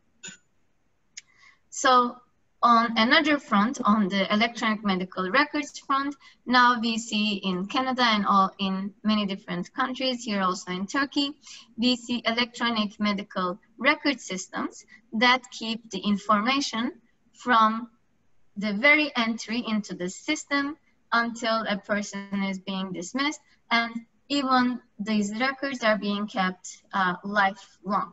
So all of this data is being collected, and you can access your own data very easily. You can see your test results. You can read your own test results from your smartphone, or and all of those information can be used actually to see the health situation for the general public as well. And for our days, an important discovery is that comes from an academic university, and with the help of AI, they can now distinguish between the scans of pneumonia and COVID predictions. So this is very important in our days, of course. Whether you have pneumonia or COVID can be a tricky situation, and with the help of AI from these scans, you may be able to distinguish between the two. Okay, So I hope with these examples, I could get you excited about AI in healthcare. And now you might ask, why would I choose Medipol to actually pursue this field? And here at Medipol, we actually consider ourselves to be a great hub for innovation for healthcare, because we have one of the biggest hospital networks in Turkey under our umbrella, which is the Medipol Hospital Network. And in conjunction with this, we have one of the best medical schools and we have one of the best engineering schools. So now we have access to data from very advanced hospitals. We have access to doctors and we have access to the knowledge of the doctors. And when we combine that with the technology that we are producing here at the engineering school, we are actually at a very good position to innovate solutions for healthcare. So I told you that I am actually in biomedical and industrial engineering here. And let me give you an example of what I'm doing. And I am collaborating with doctors from Medipol, and we are trying to identify Parkinson's patients from the MRI scans that we are collecting at our hospitals, and we are analyzing those scans with deep learning methods so that we can actually identify a Parkinson's patient, and we can classify these patients according to their disease types. So this is an example of what I'm doing, but of course here we are not limited to my research, but we have a lot of very valuable and very experienced faculty in our engineering school, and who are pioneers in the fields of artificial intelligence and computer vision, and who are working in this field. So if you come here, you will find great opportunities to pursue artificial intelligence with respect to healthcare. And again, I want to thank you, and I want to end my talk with my best wishes for you. I hope you will again find the best match for your interest, and I hope you will consider Medipol University. Okay, thank you. Goodbye. Hi there, I'm Miray Budak from Istanbul Medipol University, the Faculty of Health Sciences and also the Department of Ergotherapy. Today I just try to explain you the therapeutic approaches in the new one, and specifically for the Istanbul, Turkey, and our university, what the opportunity that you will have if you come here. I can say you that Istanbul is one of the most beautiful countries in the world, empires. In addition to this, you will find an extraordinary sea view, especially the bridges connecting with the Asian and the European continents. Istanbul Medipol University is well positioned in terms of the landscape and the transportation with the campuses, such as 2 campuses in Kavacık and especially in the Golden Horn. In addition to this, it has many hospitals and also the medical centers where you can just actively see the patients and gain the practical experiences. Istanbul Medipol University continues to improve its quality in terms of science and also has neuroscience, genetics, EEG, cognitive rehabilitation, neuromodulation, language and speech, orthosis and prosthesis, daily life activities, and also the technotherapy laboratories. And our university just offers you the endless opportunities for rehabilitation, the new one, with Faraday cage, EEG, F-nurse, fMRI, Hocam TDCS. pardon bölüyorum ama şu anda slaytımı paylaşmayı istiyordunuz normal. Yani slayt üzerinden mi anlatacaktınız? Yoksa şu anda sizin ekranınızı görüyoruz, slaytı görmüyoruz ama. Yok, ben slaytı ayrıca, ekran gözüküyor mu şu anda? Şu anda sadece siz gözüküyorsunuz. Paylaştığınız slayt tamam. Gözükmüyor. Tamam değil mi? Slayt, hayır daha slaytta değiliz. Slayta da tamam. geçmedik. Tamam hocam. Tamam. And also we have the TDCS, TEX, RTMS, and the virtual reality devices. Today, I just try to explain you the new opportunities about the rehabilitation, the future of rehabilitation, and also the technological approaches. For the focal point in rehabilitation, we divide it to the gross motor development, fine motor development, balance, coordination, or like as the proprioception, postural control, activities or daily living, or the participation. The therapy options in rehabilitation just include some different files, such as exercising, patient education, activity training, bimanual activities, or the neurodevelopmental treatments. The technology is a rational discipline that the people designed to prevail nature by using the science. With this technology support, we can correct the patient's posture, functional skills for the upper and also the lower extremities, aerobic capacities and the fitness, and we can just improve the balance and the coordination. Also, the cognitive and the educational skills and the functional activity training is really important for us. Technology achievements in rehabilitation includes the real-time biofeedbacks like visual, auditory, or tactile. And also, we try to improve the performance of the patient or the healthy adults or the child. The real-life stimulation, the possibility of the multiple repetitions or the motivation could be just improved. And after that, we can support the patient by the exercising and the functional recovery rehabilitation. All of them just give us to the motor learning in the rehabilitation. And we also divide it to the movement control and motor learning. There are an association between them. We can talk about the skills. The skills could be just divided three different main topics, such as the individual, the task, and the environment. The individual should include the cognitive functions, the sensory and the perceptual skills, and also the motor and the movements. And in addition to this, we can just add some tasks to the rehabilitation. It could be intermittent or continuous. It could be just include stability or mobility or the manipulation for the upper extremity functions. And also the environment should really evaluate it.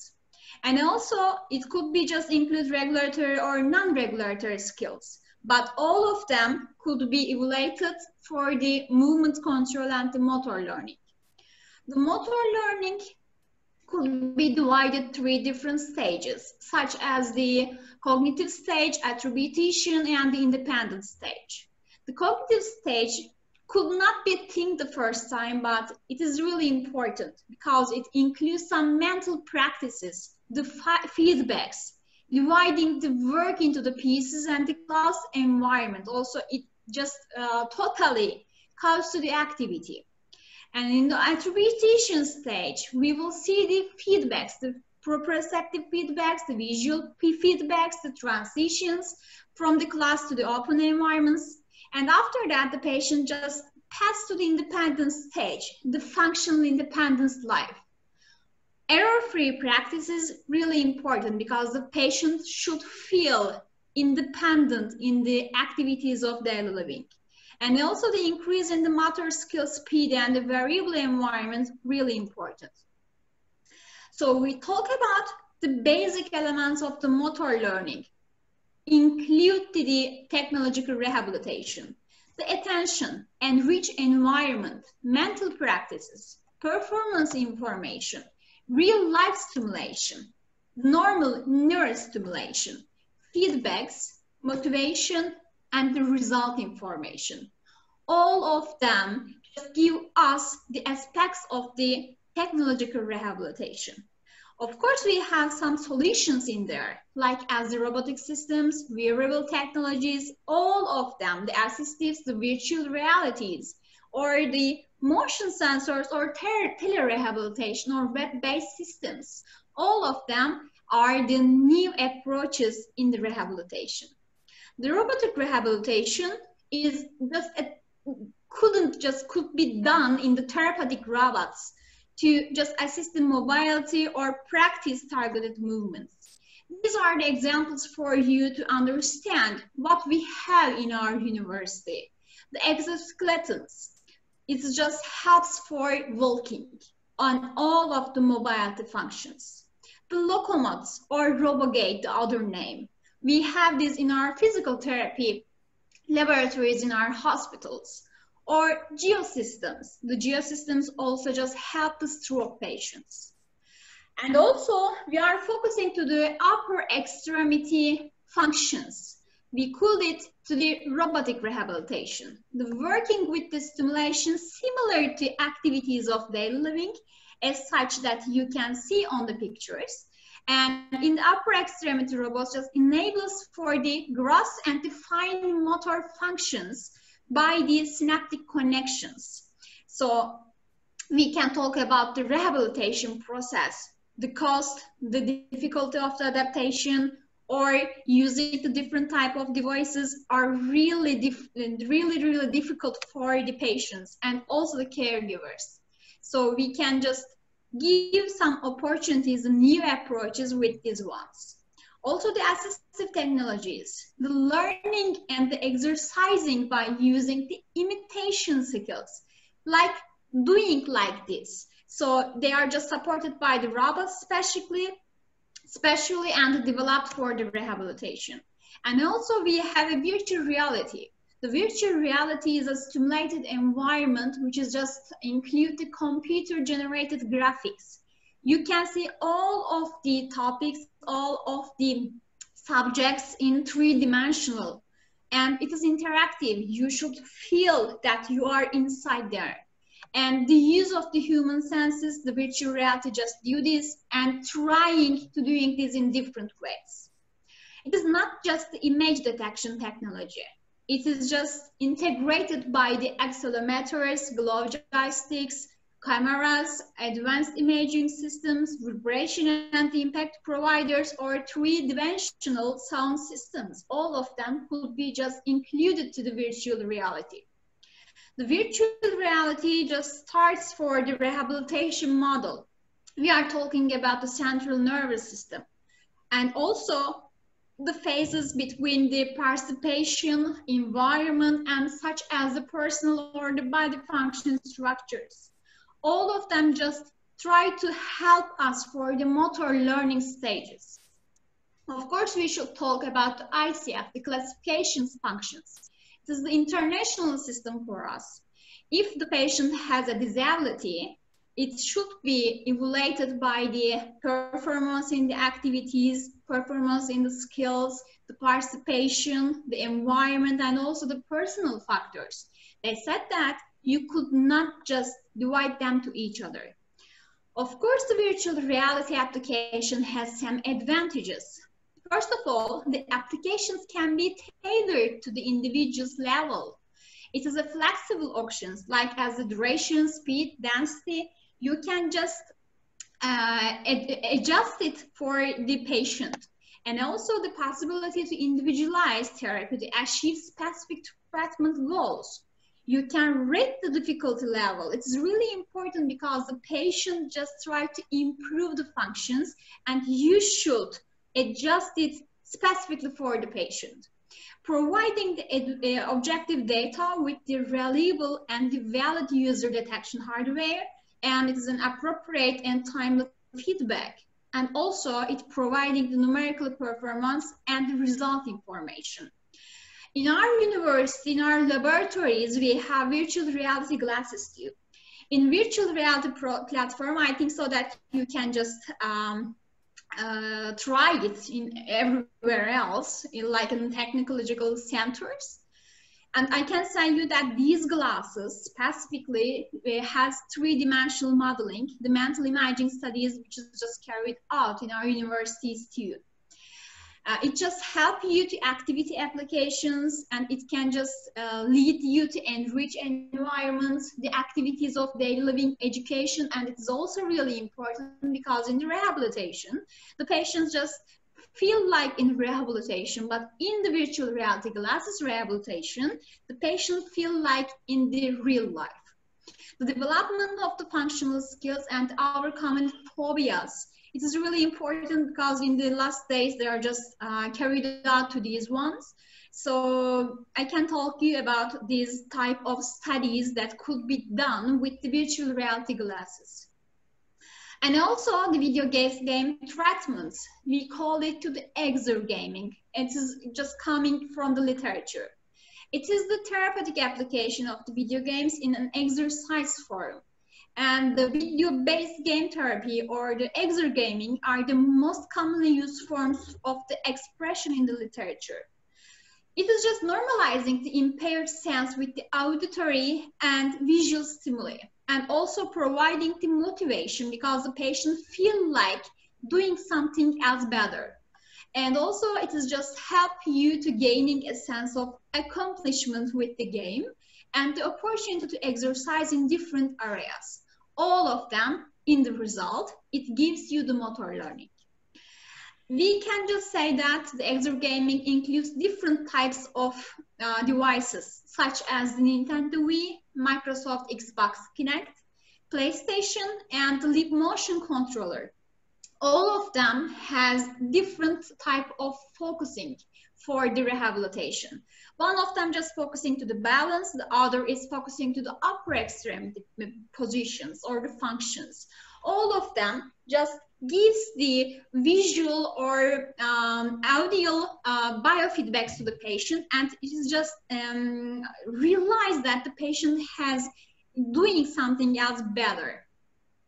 The Nintendo Wii specifically just focusing to the balance of the standing, and it could be just evaluated with the Wii game system, I think, so that you know it from the games.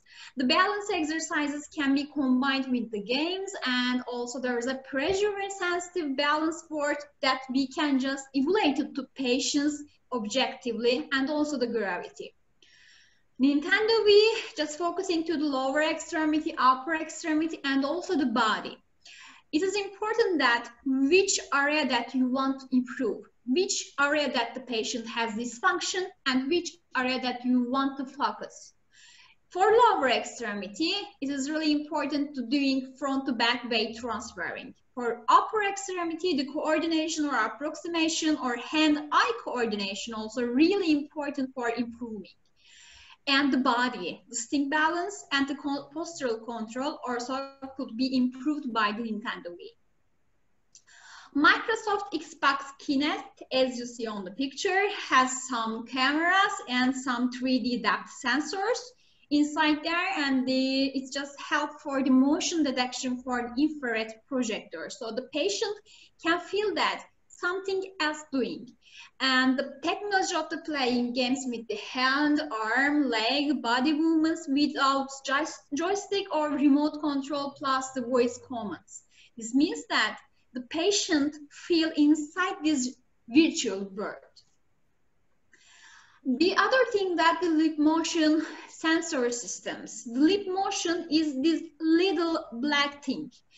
And there is a USB that you can just transform all the information from there, and also it's just a sensitive things that it can be understand the movements inside the hand and the upper extremity.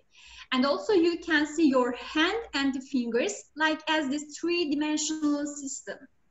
This means that this lip motion system, the sensors, can be just understand the wrist and also the finger movements sensitively to the 1 millimeter change in the movements of the fingers. This means that you can just help your patient to improve grasp and specifically for the fine motor activities. So it just starts for the primary usage, and after that it is just adapted to the computer and after the games. The rehabilitation innovation, it starts, and after that the games of the software, like as you see the yellow, blue, and the red, it just change the formation and get better. In our university, we have some projects about it with TÜBİTAK and also the other universities. The TÜBİTAK projects is happening in our, actual studying in our students. And we have some multidisciplinary collaborations of this. There is a nice softwares or rehabilitative games, and we just try to develop this process. And consultantly to these theses, like as the master or the doctoral thesis, and also for the graduate thesis, we just give these projects to our students, and they just try to develop all the other files. And our studies at the Istanbul University Cerrahpaşa and Istanbul Medipol University Technotherapy Application Laboratory are ongoing. I will give you some examples. This is the PhysioSoft balance system. I'm not sure that the videos will open. I think so that you will see in this video the activity of the, actually the center of the gravity. There is a platform that you can just stand on this, and after that it just it's a very sensitive sensors, and it can be just understand and ongoing to what's happening on the front or the lateral sides for your balance. On the others, we have some games for the balance. As you see, you can just move your body to the lateral, front or back side, and after that it could be improving by motivation. And on the other video, I can give you an example like this. While the patient just playing this, there is a really happy place for this, for the patients, because the patient just feel motivated. The patient just feel that it could be done by the patient independently. So this is really important. And at the same time, in this but the two-dimensional, but the patient feel like inside this virtual reality. And also this is a leap motion, PhysioSoft leap ball and catch a pet system. The PhysioSoft leap ball and catch a pet are the games that we developed in our laboratories in our university. The leap motion controlled the applications, and the range of motion could be measured, storing data and creating the graphics, and also they just help us to writing studies, writing the randomized studies. And also the possibility to evaluate the progression numerically can be applied at home. So you are just taking the stick and after go to home and adapt it to the computer and just continue to your rehabilitation process, the sessions inside your home. And after we can just help you with the telerehabilitation. And we can say you that it is the Turkish first application for this one. This is an example video for this. This is the leap motion. As you see, it just understand that what you've done with your hand. And with these sensitive sensors, it could be just feel that you are doing in this virtual reality system. And these are the ergo active. I said you that all of the names, the terminology just change, like as an occupational therapy, occupation, or ergotherapy. We talk in our country occupational therapy to ergotherapy. So we just decide that it could be named, titled the ergo active. Why? Because actively with the limb motion, you can just help yourself independently just in front of the computer. There is nothing else that you can do. You just try to play the games, you just try to pass the level and pass to the difficult one. And that's all that you can improve your function. This is an example for the activities of daily living in the kitchen. As you see, it is just using the knife and the other is just placing the books on the roof. So it's just helping and thinking the patient like as in virtual, but like as in real life at the same time.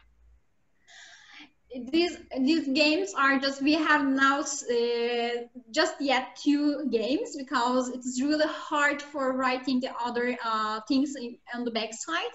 But I can say you that we are just trying to write some studies about it. And also it is just increase the patient awareness of the person with the auditory and the visual biofeedbacks, because the patient just see it and the patient just hear the voices, it is true or it is false.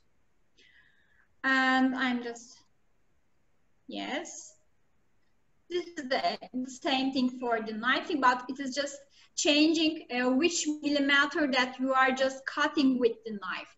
Maybe you want 5 centimeter cheese or just 1 millimeter cheese. It's just changing what you want to done with the knife.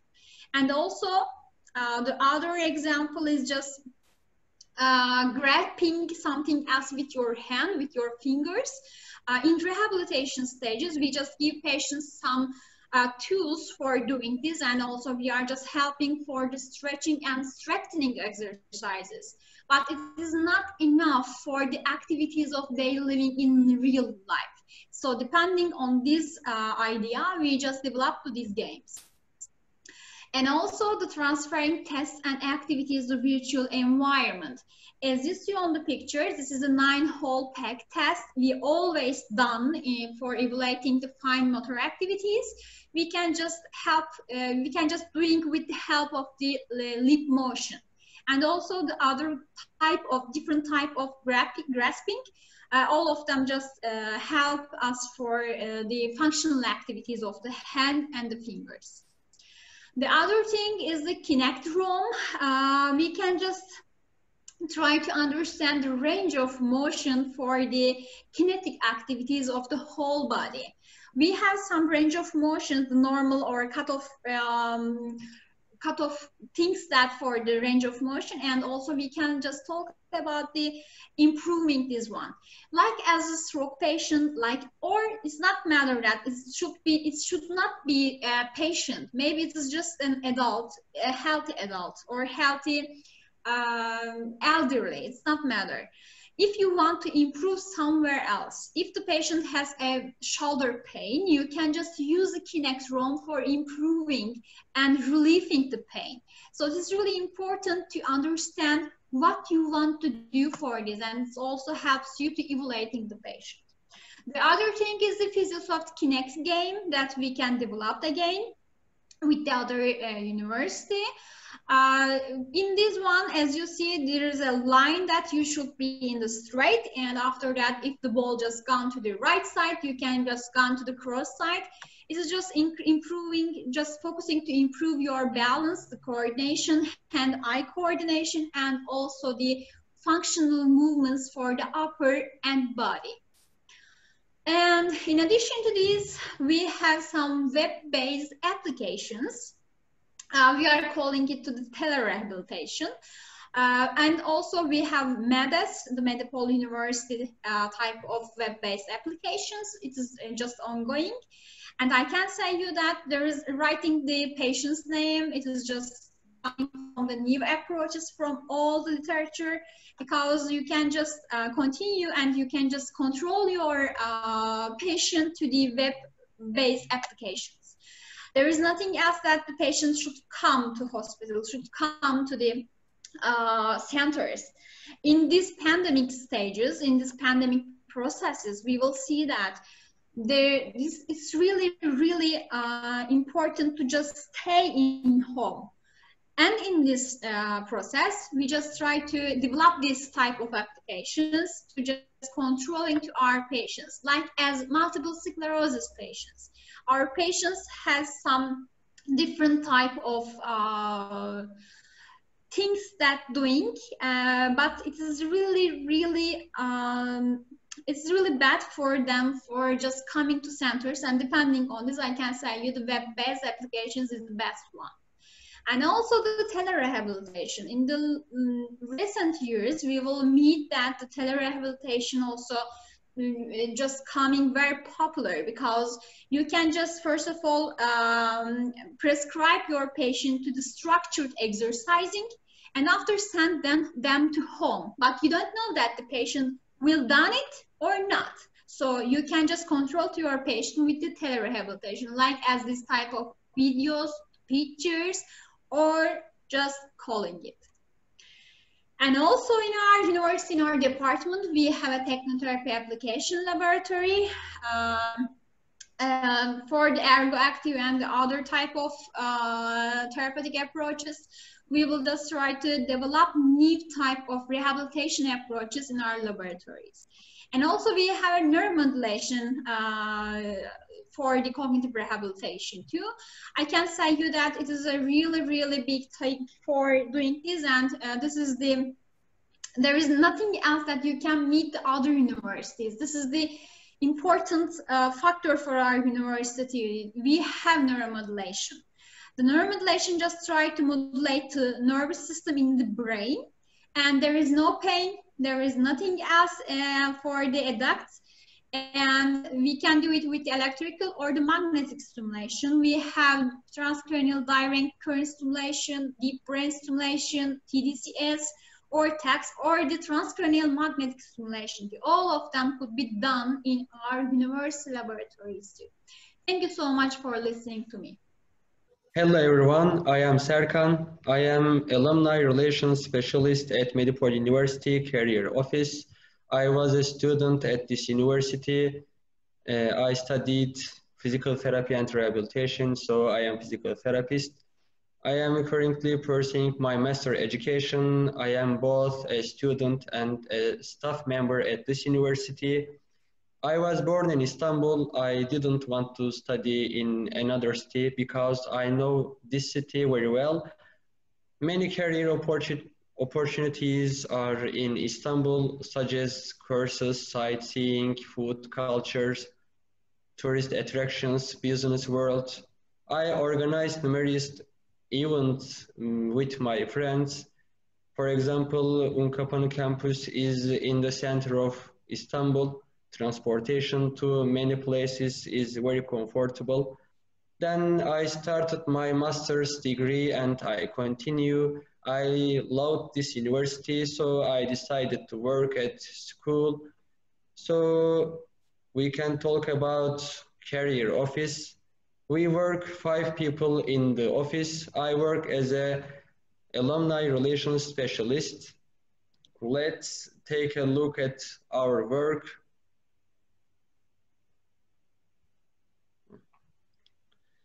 You can lead your career. We work as a companion to the personal development of our students and graduates to the career office activities. We also support them in internship and employment processes. For example, career office works, job and internship opportunities. One of the main goals of the career office is to bring our university closer to the business world and to produce job and internship opportunities for our students. Second one, BİGEL is Turkish abbreviation. For example, you have trouble communicating, we can solve it with this program. It's mean individual development trainings. BİGEL projects covers the works carried out to contribute to the personal development of students, to create their own awareness and to organize their training in line with students' demands. Next one, career fair. It is the study where many companions from business world interact with students in the foyer area of our university. MEDEP is Turkish abbreviation. It means Vocational Courses Program. With MEDEP, it aims to turn the theoretical information that students receive in the lessons into practice. For this, those who are experts in their fields convey their knowledge and experience to the students. So We have human resources officers work in our office. So interview simulation we can do. It's a project that enables students to have an interview experience with professional human resources specialists in order to answer the expectations of business life correctly. Next one, CV consultancy. It is the counseling giving to create the best CVs of students or to improve their existing CVs. Next one, career counseling. A psychologist works in our office. This process is carried out by the psychologist of our office. Yes, now it's my job. Alumni relations unit operates under the career office, operates in order to provide sectoral, individual, or academic support for graduates and provides graduate communication. Next one, career ambassadors. Volunteers who work like a career office representative in their department, follow studies related to their field, take part in career office activities and announce these activities to other students are called career ambassadors. We have nearly 15 ambassadors. Second one, alumni mentorship. It's a program where our university graduate is a mentor and our student is a mentee. Next one, career events. These are career-themed events that bring together professionals from and business world and students of our university. Peer guidance. It's a program guided by third and fourth grade students to provide orientation for new students. Next one, interview consultancy. This counseling program is for students to gain interview experience during the internship and preparation for business life. We can go on online studies in the COVID-19 pandemic. So we broke our programs to the online platform due to COVID-19 pandemic. We organized online career events that bring students together with the business world. We have become one of the fastest career offices that can do this. As a result of these studies, students had the opportunity to get to know the sectors more closely and had the opportunity to convey their questions to the managers. In this way, we influenced the students to increase their motivation professionally. Our works in this context, online CV and interview consultancy, or online career events, online seminars, online alumni students meeting, online career counseling. Thanks for listening. You can visit our stand to get more information. Thank you. First of all, hi everyone. I'm Furkan Daşdelen. I'm a student of International School of Medicine. I just finished the second year and passed the third year. I'm from Kayseri, which is located at the central Anatolia part of Turkey. I completed my high school education in this city, and after taking the university entrance exam, I got accepted from Medipol University, International School of Medicine with 100% scholarship. That's how my Medipol journey started actually. There were several reasons to choose Medipol for me. First of all, it is the top university that accepts the most successful students in Turkey. You can also check it out from YÖK Atlas, website of YÖK. Lecturers of the medical faculty are very qualified in their disciplines or areas. Most of them have been in foreign countries, in some part of their educations or research careers. Also, they are very supportive and helpful, not only in terms of lectures, but also about your questions and extracurricular activities. Second reason, or maybe the most attractive one that was very convincing for me, was research facilities and opportunities of Medipol University School of Medicine or International School of Medicine. We have a research center, a big research center called REMER, Regenerative and Restorative Research Center. In the first, second, and the third year, we have an additional committee, or as known as exams, that we spend our at least 1 month in REMER or labs. We choose one of the labs according to our area of interest and then learn researching. We can also do our own projects or participate lab projects of professors. I have participated several projects so far and learned actually very crucial things that will have contribute in my future life. Also, we have double major opportunities in Medipol University.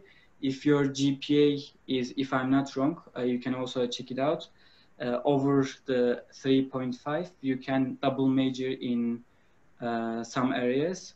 I'm doing a double major in computer engineering to apply engineering skills on medical areas, especially in artificial intelligence and deep learning. That's all I think I can tell now. I'm giving to my friend from also International School of Medicine, İbrahim abi, söz sende. Thank you so much, Furkan. Hello everyone, I am İbrahim Ethem Amcı.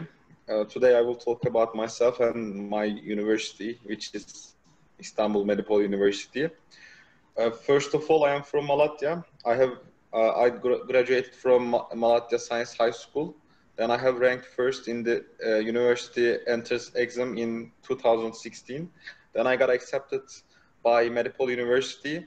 And now I'm a student of International School of Medicine at Istanbul Medipol University. I have chosen Istanbul Medipol University because of the research opportunities and also the opportunity that the university gave the students to do double major. Like Furkan, I am double majoring in the field of engineering as well. So the project that I am working on is mostly about the applications of the engineering in the field of medicine. So that's why I have chosen Istanbul Medipol University. Now I have finished third year in my medicine education. I will start fourth year. So I'm happy at my faculty. I have no problem. That's all I can say. So if you have any questions, we can answer. Hello, thank you for joining me. Today I would like to talk about design entrepreneurship at the Istanbul Medipol University. Actually, design entrepreneurship and interdisciplinary studies constitute one of the significant reasons why you should study at the Istanbul Medipol University. I have a presentation for you that is based on student works. So let me share my screen and then I will continue to present. Okay, I hope you can see my screen. So the title of my presentation is At the Crossroads of Design, Interdisciplinary Education and Entrepreneurship at the Istanbul Medipol University. Actually, this is a course that is lectured by me. My name is Ersin Alaca, by the way. Let me introduce myself first. I work for the School of Fine Arts, Design and Architecture, and I lecture this course with my colleague, Alex Tunel Basher. So it is a 1 semester long study, and we have students from the architecture department as well as interior design department as well. So they form big groups and they study throughout the semester to produce good business ideas and create a business entrepreneurship. Actually, what is entrepreneurship? Perhaps I can a little bit talk about it. Entrepreneurship is the act of creating a business or businesses while building and scaling it to generate a profit. This profit, however, is not necessarily an economic profit. This could be social profit as well. So therefore, the definition of entrepreneurship includes social benefits, social transformation, or social change towards good, a better society.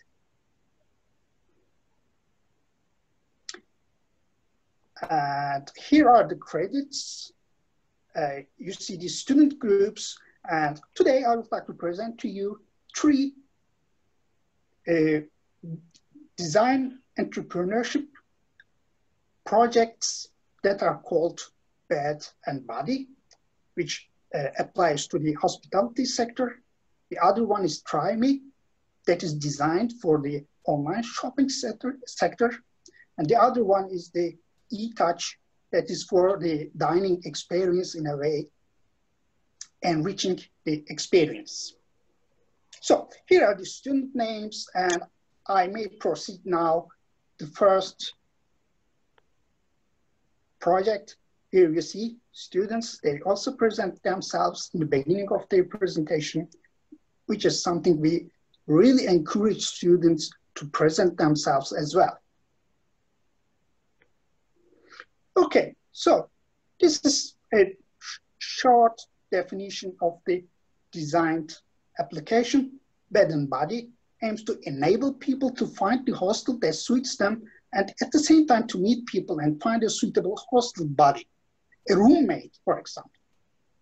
You know, all the online booking websites or applications allow you to choose the best hostel, or perhaps not the best, but most available for you.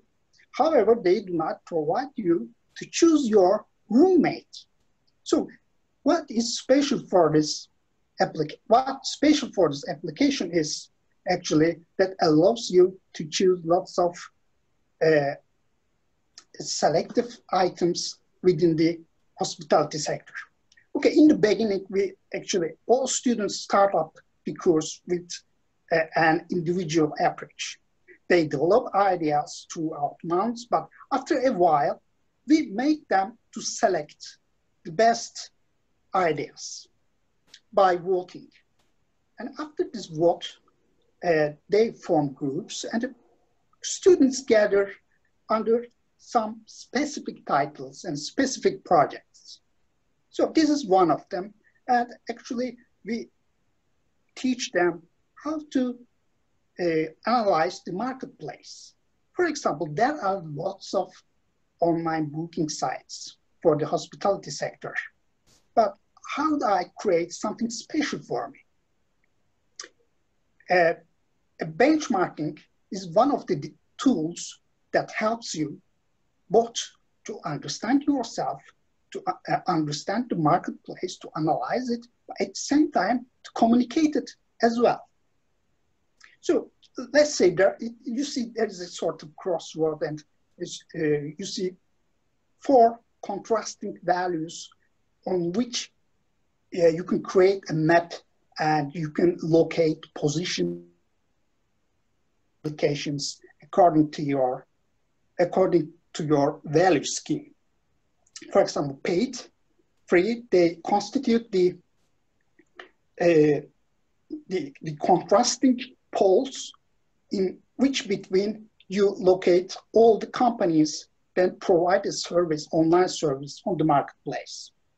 On the other hand, you have also functional and social, and so you create a sort of map. This is quite important to start up a sort of entrepreneurship. The other point is creating personas, creating users, and then analyze them. For example, what is the hostel experience? How does it start up? you decide to go somewhere, you decide to go to travel somewhere, but then you start up with reservation, then you have the hotel experience, then you have the travel experience, and in the end, perhaps you have a sort of big target that could be, for example, to find a friend, could be perhaps even more interesting to find a reason to have a happy life. So actually there are lots of layers. It is not only traveling, but also it constitutes lots of layers. So like in an operation, you have to split it to layers in order to decide what is not provided in today's services or online services. So find the missing spot in order to inject your business idea. And you do it with personas. You create people, you create users based on your research. So therefore we demand students to do lots of research, and this research, of course, involves not only users, but also the business model. How do you do the business? What is your value proposition, for example? Who are your key partners? Who are your customers? Rich people, poor people, outgoing people, introverts. There are lots of adjectives, lots of types of people. However, you have to decide by researching all the layers of travel experience, from online booking to the very high ends of traveling. Throughout months, of course, students are also demanding to establish a cost structure, revenue streams. It is not only starting up a business, but it is quite important to sustainably maintain it. Therefore, students are very much demanded and asked to establish strong revenue streams. How are you going to keep your revenue flow? And of course, that's quite obvious: strengths, weaknesses, opportunities, and threats analysis. This design entrepreneurship provides you the design tools to create an idea and implement its business potential. And the design tools involve actually mood boards and stylescapes. This entrepreneur or the business idea should have a sort of visual identity, some aesthetical value, which will make it stand out from out the crowd. And here we see students' visual identity building involving colors, shapes, textures, etc. And of course, the application idea involves user interface as well. For example, the business idea involves roommate selection as well. Everyone do select the hostel. However, whenever we go to the hostel, we have no idea with whom we are going to share our room. Thanks to this application, people will be provided with the tools to choose the best applicable person for you. For example, I'm a silent person. I don't like socializing very much. I go to bed early. So I'm looking for someone that will suit me, suit my characteristics. Of course, there are also other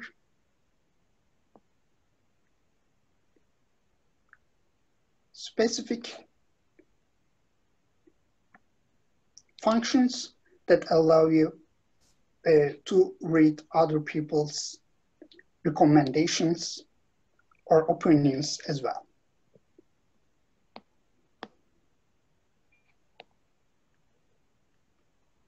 So UI is quite important. It requires a lot of effort for students to build up a very concrete approach towards business. And of course, it involves a number of byproducts, such as business cards, brochures, in order to promote your business idea. And this is how it looks like when people use the application on their phones. And here we see another street ad that promotes the business idea.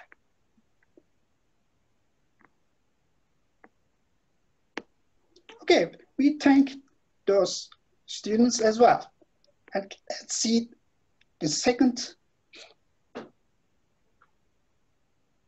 project. It is Try Me. Try Me is created actually for online shopping.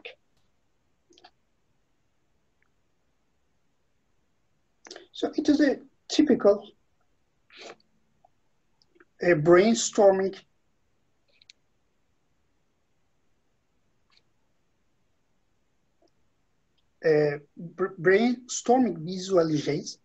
visualization made by students. Here they form the basic idea, what are the needs when we do online shopping, and what are the problems and how can we or how might we solve these problems. And here we have a narrative explaining how this idea could be beneficial for users. Actually, it uses virtual reality where you can put the selected clothing item on your body. So without physically trying it, you will be able to try it on your body virtually. And here we have a quite big stakeholder map in order to make the business idea sustainable. You really need huge stakeholder maps, big land views, overviews that will help you to decide with whom you are going to work with in various processes of your business life. And here you have the benchmarking that I presented to you in the previous project, the market analysis with 4 contrasting values: accessibility, less accessibility, sociability, less sociability, who are the other players in the marketplace, and how the Try Me will be located on the map of these values. So the business model canvas, it is about the business scheme, the ideas. And here we have a special membership explanation, standard membership and premium membership. And here you have the Try Me wireframe. You can see the most satisfied products. You can try it on virtually.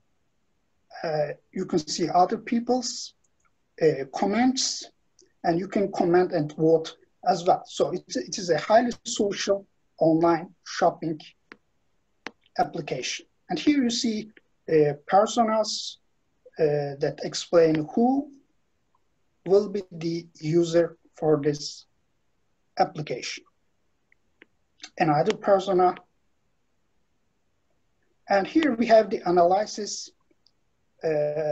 Students have analyzed their application idea with the existing market players. What do they offer differently? What are their positive sides? What do they differently than the rest of the market players?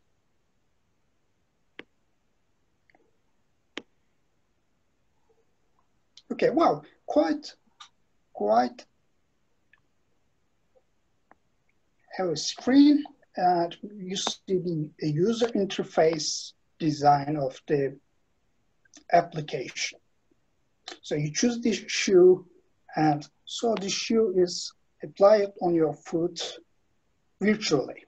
So you don't really wear it on. It is virtually screened on your foot. So you have an idea prior to buying it, how it looks like when you will wear it on actually. So here we have the website design, application design, other UI examples, some promotional ideas, such as a business card like this. It's quite successful, and it provides you the identity of the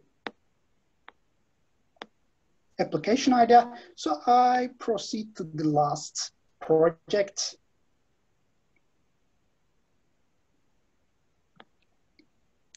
So here we see another urban advertising view. Quite successful rendering.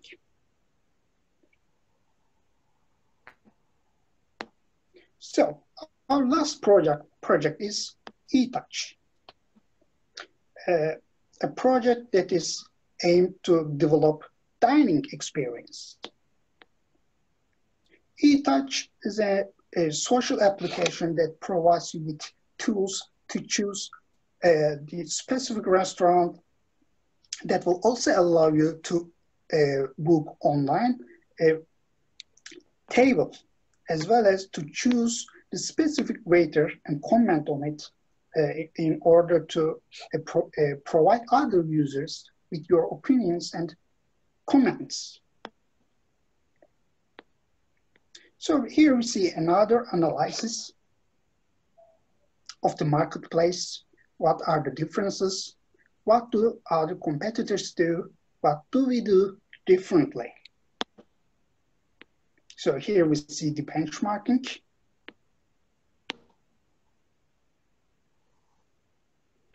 Personas. Business model canvas. SWOT analysis.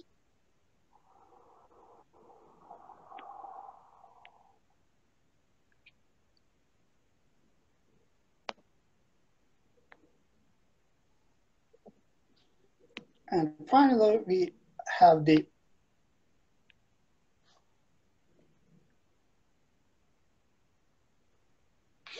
user interface. You see there are seats. You book the seats based on your needs. How many are you? What are the shapes of the tables?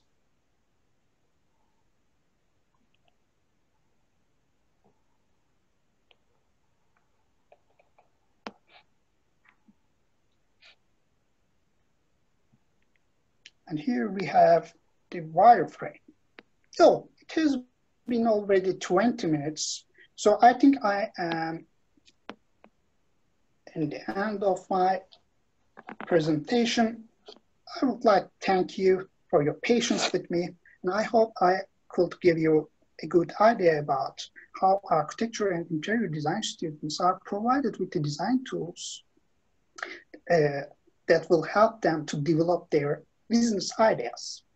Thank you for listening, and I hope to see you in Istanbul. Looking forward to it. Bye.